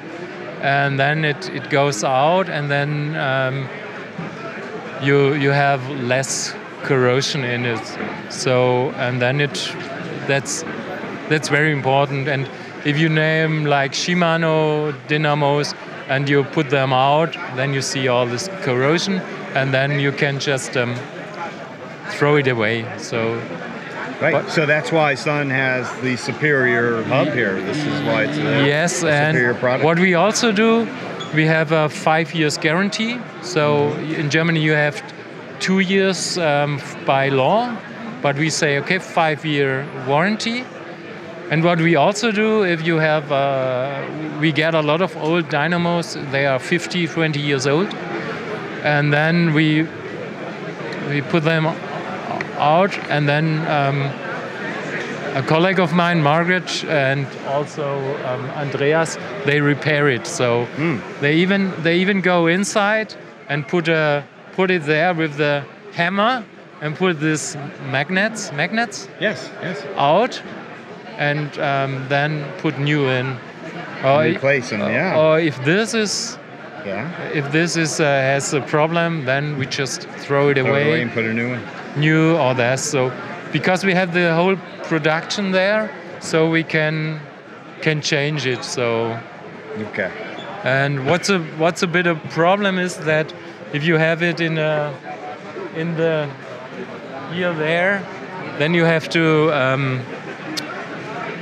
put the spokes out, and then so it's a kind of expensive, but we do it at the moment. We do it for 40, 50 euro. We don't make money with that, but for Margaret it's very interesting to make it off and look what happens. So then you fix that under warranty, and then you actually rebuild the wheel for them. Yes. Okay. Or the normal wheel, we just take new spokes, or if you can take the old spokes, then it's okay. And also it's interesting for us because the product is coming back after a long time, and because some parts like this, it also the hub it exists forever. You don't have to throw it away. If you talk about environmental things, you see to make this you need that. You're right. This is the base that it comes from. The base, yes. And aluminum. Yes. And then what I want to talk about, that it's even if it's expensive, it's worth to repair it. Right. We have the quality there, so that it's worth repairing in the future. Yes, that's our thinking about. No, this is a German thing. It's not quite an American thing. It's more disposable. Because you can recycle it, but anyway. Okay. You only get 10% money back from the Späne. So got it. Okay. And so maybe we can look at what the hub actually powers now. Let's look at some lighting systems. Okay. Okay. Marcus, here are some of your amazing lighting systems. Tell us about it. Okay. You see here the dynamo hub. It's a hub that have you into in the front wheel. And we also produce lightning, what it's called, front lighting and back lighting, and even if you see if I do it like that, you can see it's it makes, even if that small thing, it makes light that comes from the magnets, that it's like a poof poof poof, and so it's in the beginning, if you are very slow, then it flips a bit, but if you have 10 miles per hour, then it's normal. And here you see it, you have this hub, and then you have connectors. We have coax connectors here, so to put it on, because if you have a puncture, then it's good to easy remove it and bring it back on the thing, and then you can take this and just make it like that. And then you can connect it with the coax here. And here you have the connection to the front light, and from the front light you get the connections to the back light, and so that's all. And what we have different tools to fix it on the bike, on the saddle, or here you have it on, if you have a Schutzblech, what's called? The fender? Yes, and then it's here, or we also have it integrated in the for the saddle or something like that. So we have different things. So we work together with the company Busch & Müller, who is also there. There's a very good friendship because of the owner and the both, and they really have a win-win situation, because Busch & Müller is much more bigger. Also, they make also automotive, but they work together. Nice collaboration. So, and you have inside, you have electronic, just to have it a sensor. If it's dark, then the light goes on, or you put it off. And this is I tried. Make it like this. Here's a magnet inside, and there's a reed contact. You know that old relay, it's only just if the magnet comes, then it goes together, and that's inside here, and you just have to have it like that, and you can take it like this. And so it's very easy, because you have a good thing that you can make it while you are cycling. That's very, very important, I think. So we tried really to make it easy, yes. So, and these are, so in Germany we have the problems that there are a lot of pedelecs, and they changed the law, and at the beginning of the pedelecs, every pedelec has his own dynamo, and then they changed the law that it's allowed that they can take the battery. And now you can take the battery, and you don't need SON. So what do? So we just produce very expensive lightning also to have it for the pedelecs. So we can make some money with that. Right. Yeah. So anyway, because there's really one direction, they sell less and less normal bikes. Yeah. And so we have to think about what we are doing. So that's so what we have, and we have very different products. We are small. We like manufacturing, and we do a lot of handwork, really handwork. Yeah. Here inside there is one part at the beginning, and I do that on a manual thing. This blech, I just do it. So and so we have a lot of equipment that nice happy human power. Very nice. So, one big thing at the moment is that everybody wants to charge his smartphone. Yeah. And we now invent also we we showed it last year on the Eurobike. The best thing would to have electronic inside and just to have a cable, and then you charge your thing while riding. Yes, yeah. while riding. Yeah. So, but this is complicated at the moment, because then you have also this problem with thing. So we just want to perhaps integrate it here in the Lightning, and then you have this USB and can charge your bike. So nice, another good idea. And if you want to see something okay, that's it. That's it here. What we show. This is from another company. So you have this is Andreas. He's the master of electronic. He was the first employee. The first employee is from the beginning there. He's the master. He knows everything. So always good to see the master. Okay. Yeah, okay. And here you see this thing is who changed the voltage to USB. Okay. And then you can just take it like this and charge your phone. So nice. But we want to do one. This is from another company, but we at the moment we develop our own with a battery system, with an accu, so that you have permanent thing. Because Paris pressed Paris. Yes, of course. Yes, and these riders, they really know. Most of them are about 50% or so take our product, because these are our very good customers. They ride long, they ride at night. Yes. And they don't have time to go into a thing and charge and they really have to be independent. And I think this thing is just to be independent, to make your own own thing, your own power. Sure, so makes that's sense. it. Good. Okay. All right, Marcus, thank you so much for showing us around. Nice to talk to you. All right, guys, we are here with the famous Charles Henry. So what organization would you associate yourself with? I don't even know what to say. Well, actually, we're here with Future Bike, Velomobile Club.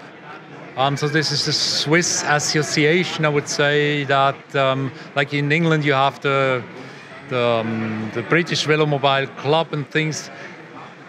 We here represent the whole representation of Swiss velomobiles. Like we have here the very oldest models that were established in 1928, something like that. Wow. So we're going something like 100 years back. But our aim is, like we call ourselves future bikers. We are rather into we wish to present the latest news in velomobiling. We are here with Denny, who is one of the participants here and has brought this velomobile. Denny, tell me a little bit about what you have here. Yeah, it's a home build. I wanted to do something different, what we see on the market, but not all too different. I want to study some of the aerodynamics on the tail parts here, because it's a quite thin part, and want to try it for stability, and it's quite stable in gusty wind, so it's quite good. The other things is to be a lightweight bicycle, lightweight velomobile, and so I did my own parts and a lot of 3D printed parts in nylon carbon parts, lightweight. I want to try different techniques, so it's. The other things is we have also light wheels with disc brake. I don't want the drum brakes quite heavy, and the disc brake are quite light, and you just notice it when you're pedaling. It's just more energy, it's accelerating faster, and you just make a big difference. Lightweight is quite a big difference. I tested all these on my DF XL before, and really makes a difference.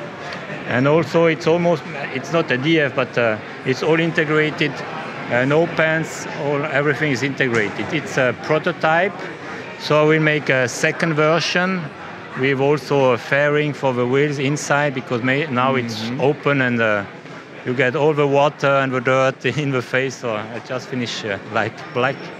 And also the rear part will be closed. And to remove the rear wheel, it will be the whole tail part will be removable. Good. And it's 20 kilo, quite light, but I think I can make it about 2 or 3 kilo lighter. All right, always working on improvements. So now, what about racing? Do you do some HPV racing with this, or is it just for your own? Not yet. I will be at the World Championship in Austria. In Austria, yes, I think, yeah, with my wife as well. But she has a DF, and I will maybe race with this one. I have some modification to do with the rear wheel. It's quite a bit wobbling, and will be make it stronger. So maybe I will come with X200. I call him X200 version 0. So, but I don't think I'll be ready with version 2. But maybe I will race with this one. Sounds good. Well, it's interesting. Interesting. And tank steering, yes? Yeah, it's tank steering. Yeah, I thought to make some electronical steering for stability, but it's quite aerodynamic stable, so I think I will let it as tank steering, yeah. All right. I could have made a tiller, but I think it's good as well, yeah. All right. Very interesting and a beautiful machine. Good luck with the future development. Yeah, thank you. very much. Thank you very much, Danny. So we're here with Robert, or Bob, and this is Bob's trike that he built. Bob, where are you from? It's Switzerland at the moment, but I grew up in the U.S. So. All right, so this has an interesting story, and it's not just a regular trike. Tell us a little bit about what this is. Well, this was constructed, I was helping a friend design a frame for him. He just lost his job, and he was thinking about frame building. And so we designed a really stiff frame such that maybe he could win the World Championship and therefore get a name. And one day he said, well, Rob, you can't design something for me not having ridden one of these things. So I built another one so I would have one to ride, and that's the product. All right. And since it's too boring to design a standard trike, there's millions of them around, I had to design one with a leaning mechanism or something that set it apart from the rest of the world. So it makes it more interesting. Can you show us how the tilting mechanism works? Sure. You just use your body weight mostly, and you also shift like that. It's fixed with the frame, so there's a fixed leaning. So you can't, like, depending on the speed, it would be nice to vary the lean, but that's not possible with this. So it's really a lean help, not like a bicycle. Does it lock vertically as well, or you just handle it? It locks vertically because it's nice to feel when you're going straight, and then click in there. Yeah, it clicks in, so it's nice for shooting straight ahead.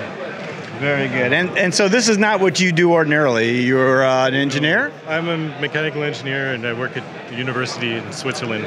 Very nice. Well, this is a great project. You do good work, even though you're not in production or anything. So no, this is just for fun. Nice to meet you, Bob. Yeah, nice to meet you.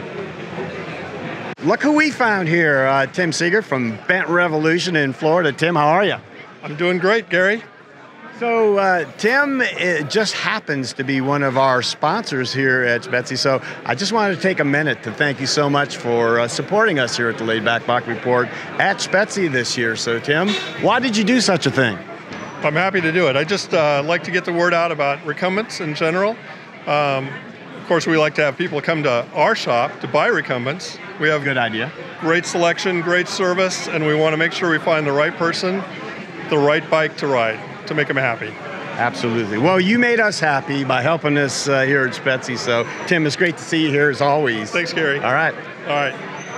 We are here with my buddy Jan from Velomobile World. Jan, how are you? Pretty good. Nice to see you, but we saw you already yesterday evening. Yeah, we had a little preview of Velomobile World yesterday. Let's start talking about some products, and what the buzz around right now is on the bulk.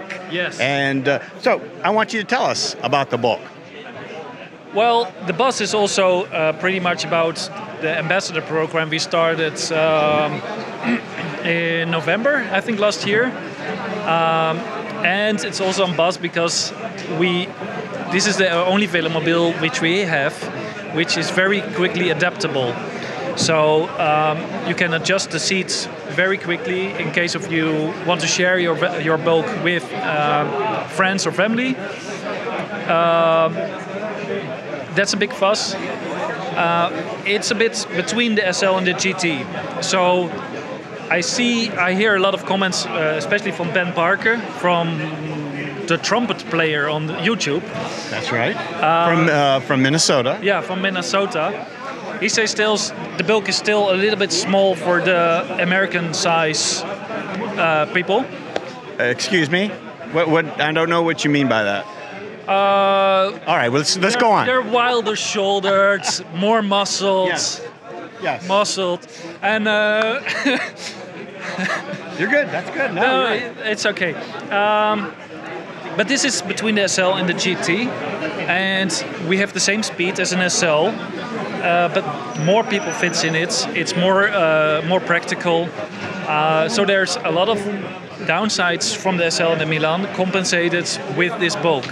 So Jens Boekbesch is together with Eckhard Bulk, the designer of the bulk, and they have about 20 years of experience.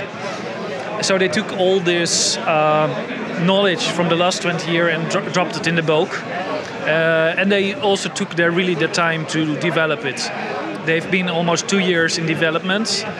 And we didn't say anything about it because we didn't want to make a fuss already before we are finished, because then we need to rush it, because people are like, when it comes, you're like, okay, let's finish it. And in this way, we could take the time. But it's very hard to not say things, because you always have a slip of a tongue. I say things that I shouldn't say because it's still secret, and then one says it, and then he tells another friend, and that one put it on the forum, in the German forum, and then it's open to the world at that point. Yeah, then it's blow the door out. All right, let's do two things. First of all, you mentioned the ambassador program, talked a little bit about it, but I think maybe we could explain a little bit more about what that was for the American program, and then you, I think, also have expanded a bit. Tell us about what is the ambassador program? Yeah, well, the ambassador program is, I don't know, can you see the stickers on the? Okay, that's great. So what we do, we put stickers on the bike, so we make more clear that it's a bicycle. We have also Velomobile World with the QR sticker on it, so people can scan it and get more information. So the ambassador program is more to make more awareness. Hey, this is not a crazy person who just built his own Velomobile, because that's what I hear from a couple of people from America. They were like, "Oh, you built it by yourself." And now there's a website in it. We have everything. So we want more awareness of like, hey, this is an opportunity for a second car, or this is an opportunity to cycle faster with less energy. So that's what we try to get aware, and they get also a financial discount on buying the bike, but also when somebody buys a bulk because of your work, you get another discount. So you incentivize these, in this case, American buyers of the bulk. They can go around and advertise because it's all over the bulk, and build interest and excitement around where they are for people who see it and may be interested and find out how they might be able to do it. That's the goal, and we will expand the program also. So maybe we can take a step back, and maybe there are people who don't know much about velomobiles. And of course, we think that this is a great starter. But so for someone who doesn't really know, but it seems intriguing, tell us, why would they want a velomobile like the Bulk? What would they use it for? What are the advantages of it? Well, in Europe, we use it also pretty much for everything. It could be a lifestyle changing. Personally, I use it for going shopping. I go to the gym. I go for just a nice ride to get my head a bit clean, or get some thoughts out of my head. In Holland, when I lived in Holland, I used it for commuting. Right now, I have no commuting distance anymore, so yeah, I have an 80 meters commuting distance, so the bulk is not really suitable. If I would have a job on the office, like an engineer or another office job, It will be, yeah, you could easily, we have clients who drives mainly for commuting and going to friends, family.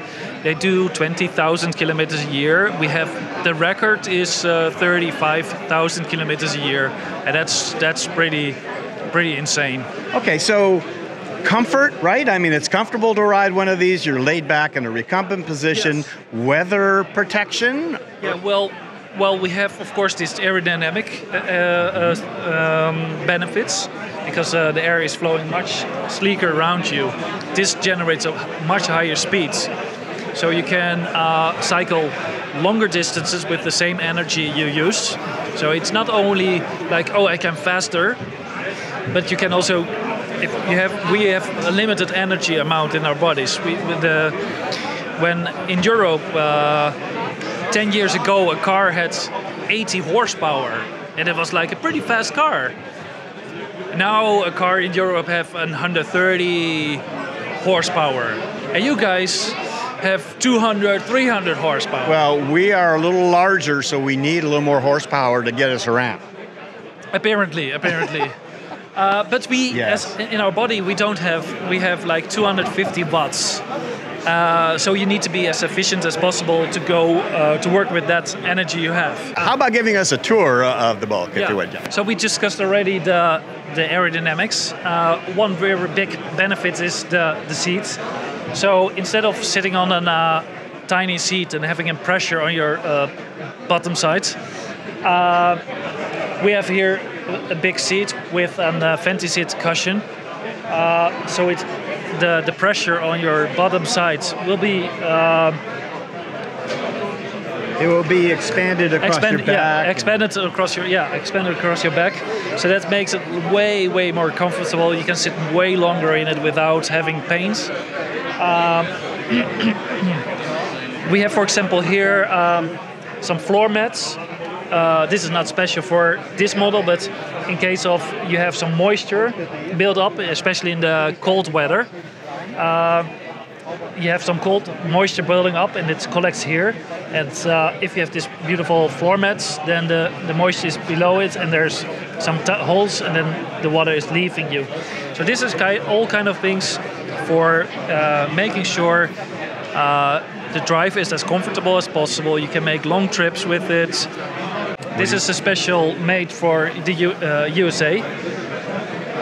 We had it already, but we make it now in combination with also lights in front of the bulk.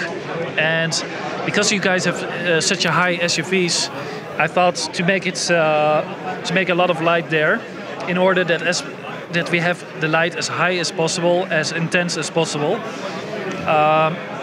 I did this. This is my private bike. This one, I made it for myself because in Romania, driving habits are also not that great, and people were complaining that they couldn't see me. Then I assembled this 3 LEDs, and I never hear this problem anymore. It's flashing and it's really. It's annoying. How about some more of the mechanicals? The steering here is a little different than the previous bulk. What do we have here? Well, we have here the prototype for the tank steering. We will have this tank steering hopefully in 3-4 months in production, but I'm not 100% sure. I'm not happy yet with every detail. The first version was it steered too heavy. Then we had a version which was still a bit heavy, and now we have it steers really nice. But if there comes like a pothole or the road is bended, then the bike has a little bit tendency to go to the right, and I don't want to have this. It's not that aggressive, but I think there will come. We will work still on another version to tackle this problem. Jan, what is it? Only personal preference between tiller steering and tank steering, or is there some advantage or disadvantage of one over the other? There's a big part is personal preference. The tank steering, it makes it really easy to sit around, and it's very spacious, as you can see. To stepping in and out the bike, it's really nice because it's very spacious. With the tiller steering, you have here the tiller, yeah, which makes it a bit crowded. But the downside from tank steering is here you have a lot of luggage space. And if you have tank steering, your elbows will be there. So you lose some air, luggage space. And for some people, that's no problem. And for others, they say, yeah, well, I like to go shopping. I like to go camping. Because also many people just take it, drop the tents in, everything in. For weeks they're gone. Or shopping. So it's pretty much where do you use it for. If you do only commuting, there's so much space here behind the seats that you can bring some nice clothes with you, your laptop, all kinds of stuff. So we just spoke about tank steering and this, and we have here. So here you have a lot of luggage space, but you can have here behind plenty of space for bringing some clean clothes, a laptop. So if you use it only for commuting, this is big enough. There's a lot of space. Here you can there's a little shelf where you can dump, you can let your wallet, keys, all kind of small stuff there.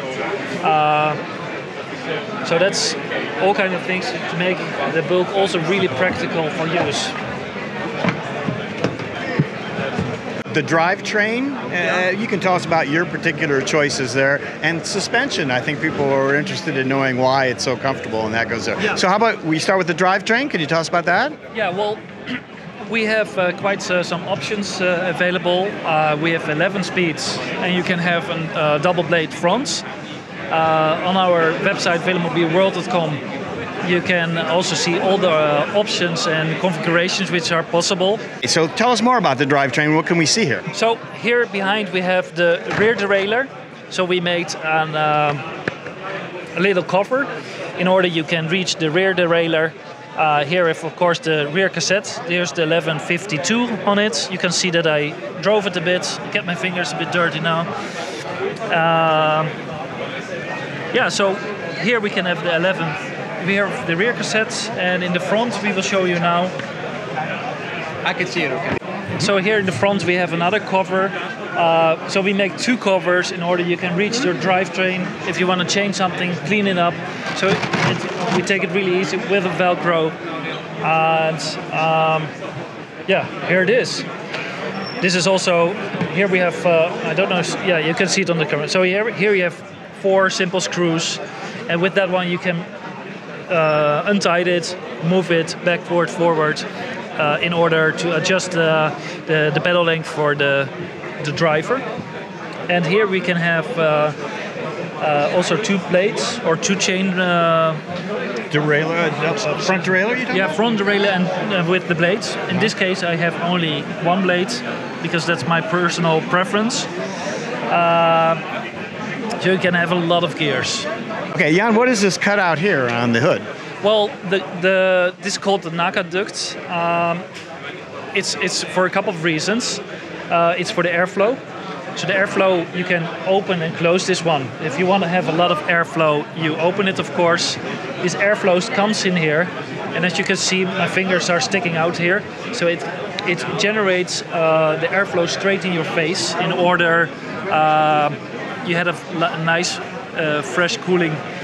And the second reason is also if it's raining and the water is pouring down, it collects in here and it will drain here out of the bike. Brilliant. So you doesn't get it on you in that way. Good.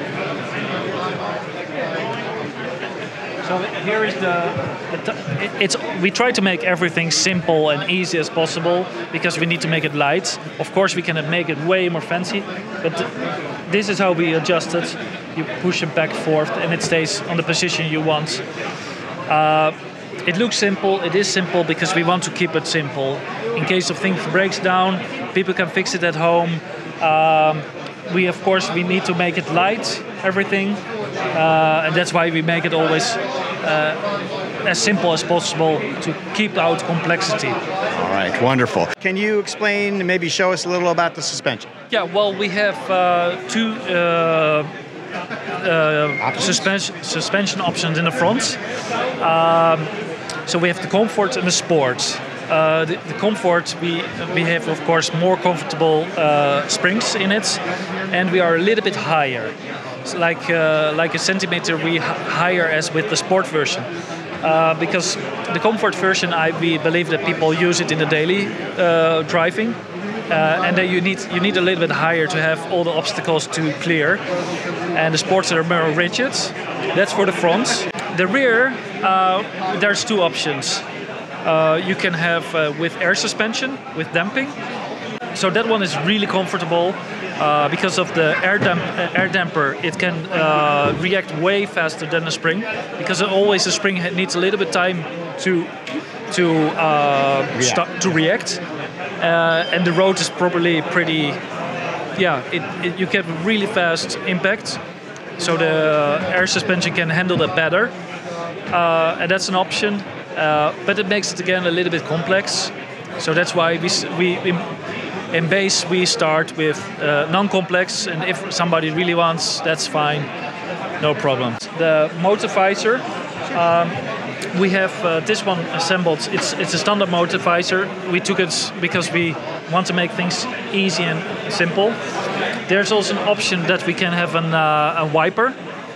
So if it's like pouring rain, and you don't want to drive like this because the rain is pouring in your eyes. For example, I was driving a month ago and I had like between rain and snow. I had to drive with the visor open because I didn't assemble a wiper, and it was going straight in my eyes, and it was pretty annoying because I was driving downhill with speeds over 60 miles an hour. It's painful. It's painful.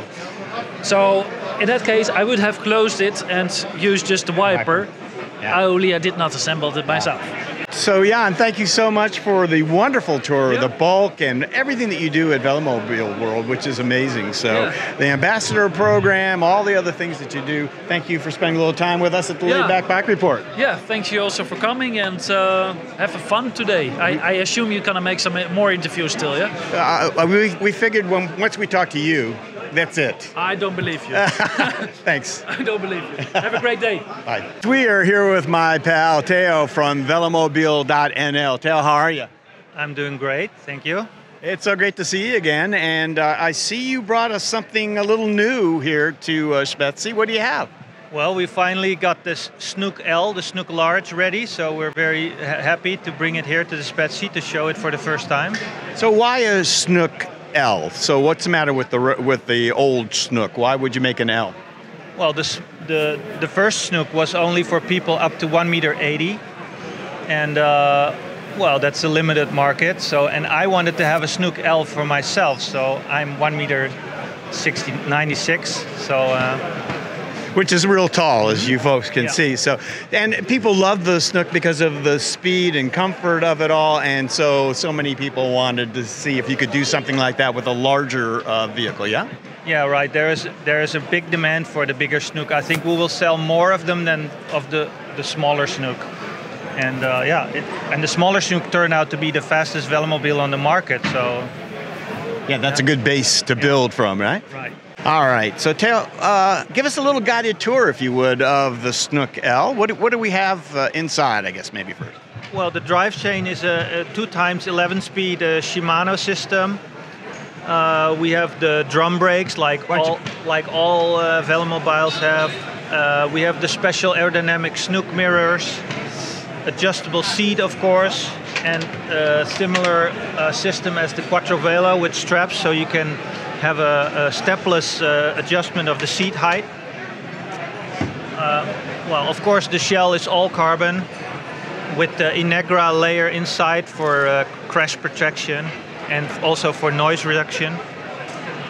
It's got the special narrow velomobile crankset that we developed that almost all velomobiles are using nowadays. This is the one mold we didn't get to finish. So where the rear jockey wheel is mounted, so we need to finish this mold. There's just a prototype from the smaller Snook inside now. It will have a 700C rear wheel and full suspension, of course. Yeah, it has an oil-damped rear shock. For the suspension, all right. What about hood, race hood at all? Do you have some? The race hood. This is the Snook race hood, and we will have to adjust it a little bit to fit for this Snook, but it will be quite similar. That's beautiful. You can drop that if you want. It's light. It's 25 kilos. He's got that. Look at that. And he's not that strong.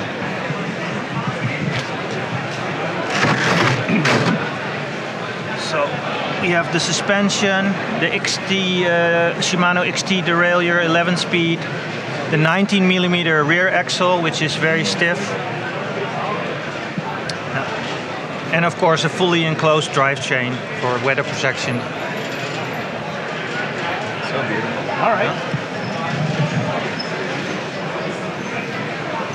All right then, so Theo, thank you so much for spending a little time with us and showing us the Snook L. Good luck with that, and it's so nice to see you again. You're welcome, okay. And see you later. Bye. I'm here with Florian from Wolf & Wolf. Yeah, it's good to see you again. Yeah, see you live, that's great. Yeah. The last time we saw online, and now to meet is perfect. Face to face. Now, Florian, what he's talking about is his responsibilities with running this big show, Spezi, but right now we're going to talk about Wolf & Wolf, the manufacturer of these amazing bikes right behind us. So, Florian, if you could, tell us what you brought here to Spezi that you'd like to talk about. So, we have some little updates on our bikes, and it's the first time we present the bike live, the finished new model with the integrated cables, and that's really nice. So these short wheelbase recumbent bikes are suitable for who? Who is your customer for this type of bike? The customers are normally already riding a recumbent bike. So, and then they want to have a little bit better, faster, lighter bike, and so they come to us. That's the normal customer for us. What else of interest on another bike that you have that you like to talk about? So over there we have the electric bike, and there you can see the newest Shimano engine, and you can ride over 100 kilometers with the big battery package. So that's your electrified version of the bike. Yes, the newest electrified version. Very nice. Okay. Well, it's a great looking booth that you have here, Florian, and we're so excited that you have decided to put this all together. So thanks again. Thank you. Okay. So bye-bye. Me too. Okay. We are here with Mikola from Italy and Zera Bikes. So it's nice to see you. Thank you for joining us for the interview. Thanks to you, Gary. Nice. Good. All right, so very interesting trikes here, obviously a tilting trike. First of all, tell us a little bit about Zera Bike, if you would. Well, Zera Bike is a company that born in 2020, but actually the project dates back to 2010. We had a collaboration with a couple of universities in Turin and Padua. And after several prototypes, this one is the final production, is the first production that we start in March 2023. We start with a batch of 30 pieces, and now we see how it's going. The peculiarity of this project is the tilting mode. So compared to a normal Delta trike, you have the advantage of this system. And just to show you a bit how it's moving, the advantage is that when you turn around, your barycentrum is much lower. So you don't have the pushing effect of the G-force that is pushing you outside, but it's much safer, and then you have a really good driving experience. You feel like a motorbike. You are able to have a lot of fun. Right, so it's safe, and your center of gravity, the forces tend to push you into the seat and not away, yeah? Exactly, yeah. Okay, yeah. Okay. So, all right, so maybe we can talk about specific features of the trike? We set up an engine by Oli, is 36 volt, and we have its own battery, 36 volt with 13 ampere, and we are able, on average, to reach 70 kilometers on the normal life for the battery, and you have free wheels, so we don't have differentials, so we don't need to have a differential. And then we have patent the system of the tilting. So the peculiarity, you have a pin that goes inside of the hole of this system, and it allows you to drive it even without the tilting mode. So maybe when you are going too slow up on a hill or where is a crowded situation, just to be safer, you block it and you can go. When it's blocked, your radius of turning is 4 meters, otherwise a bit longer, of course. And well, more or less it's aluminium. The frame is in aluminium, and the advantage, I think that we really approach the market with a really nice price, since we weld and paint our own, even all the bikes.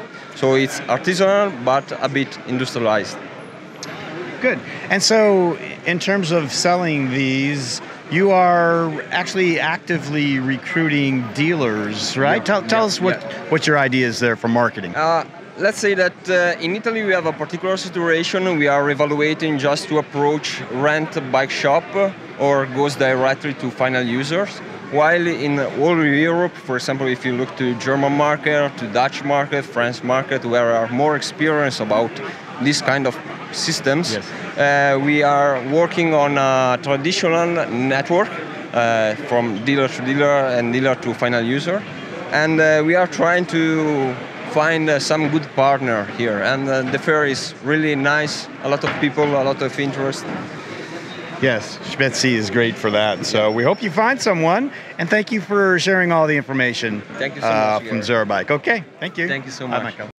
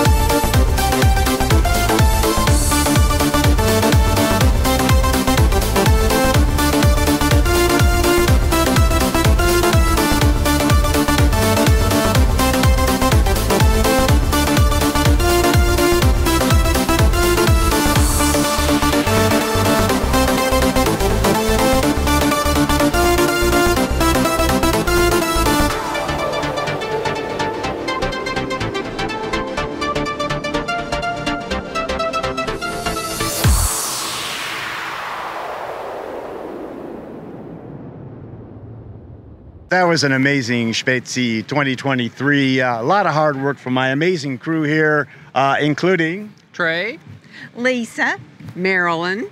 I am Gary Solomon, the host of the Laidback Bike Report, and flying the drone on the other side of that camera, our pal Jimm Pratt. So we appreciate Jimm. All right. So from Spezi 2023, we're calling that a wrap, guys. So so long.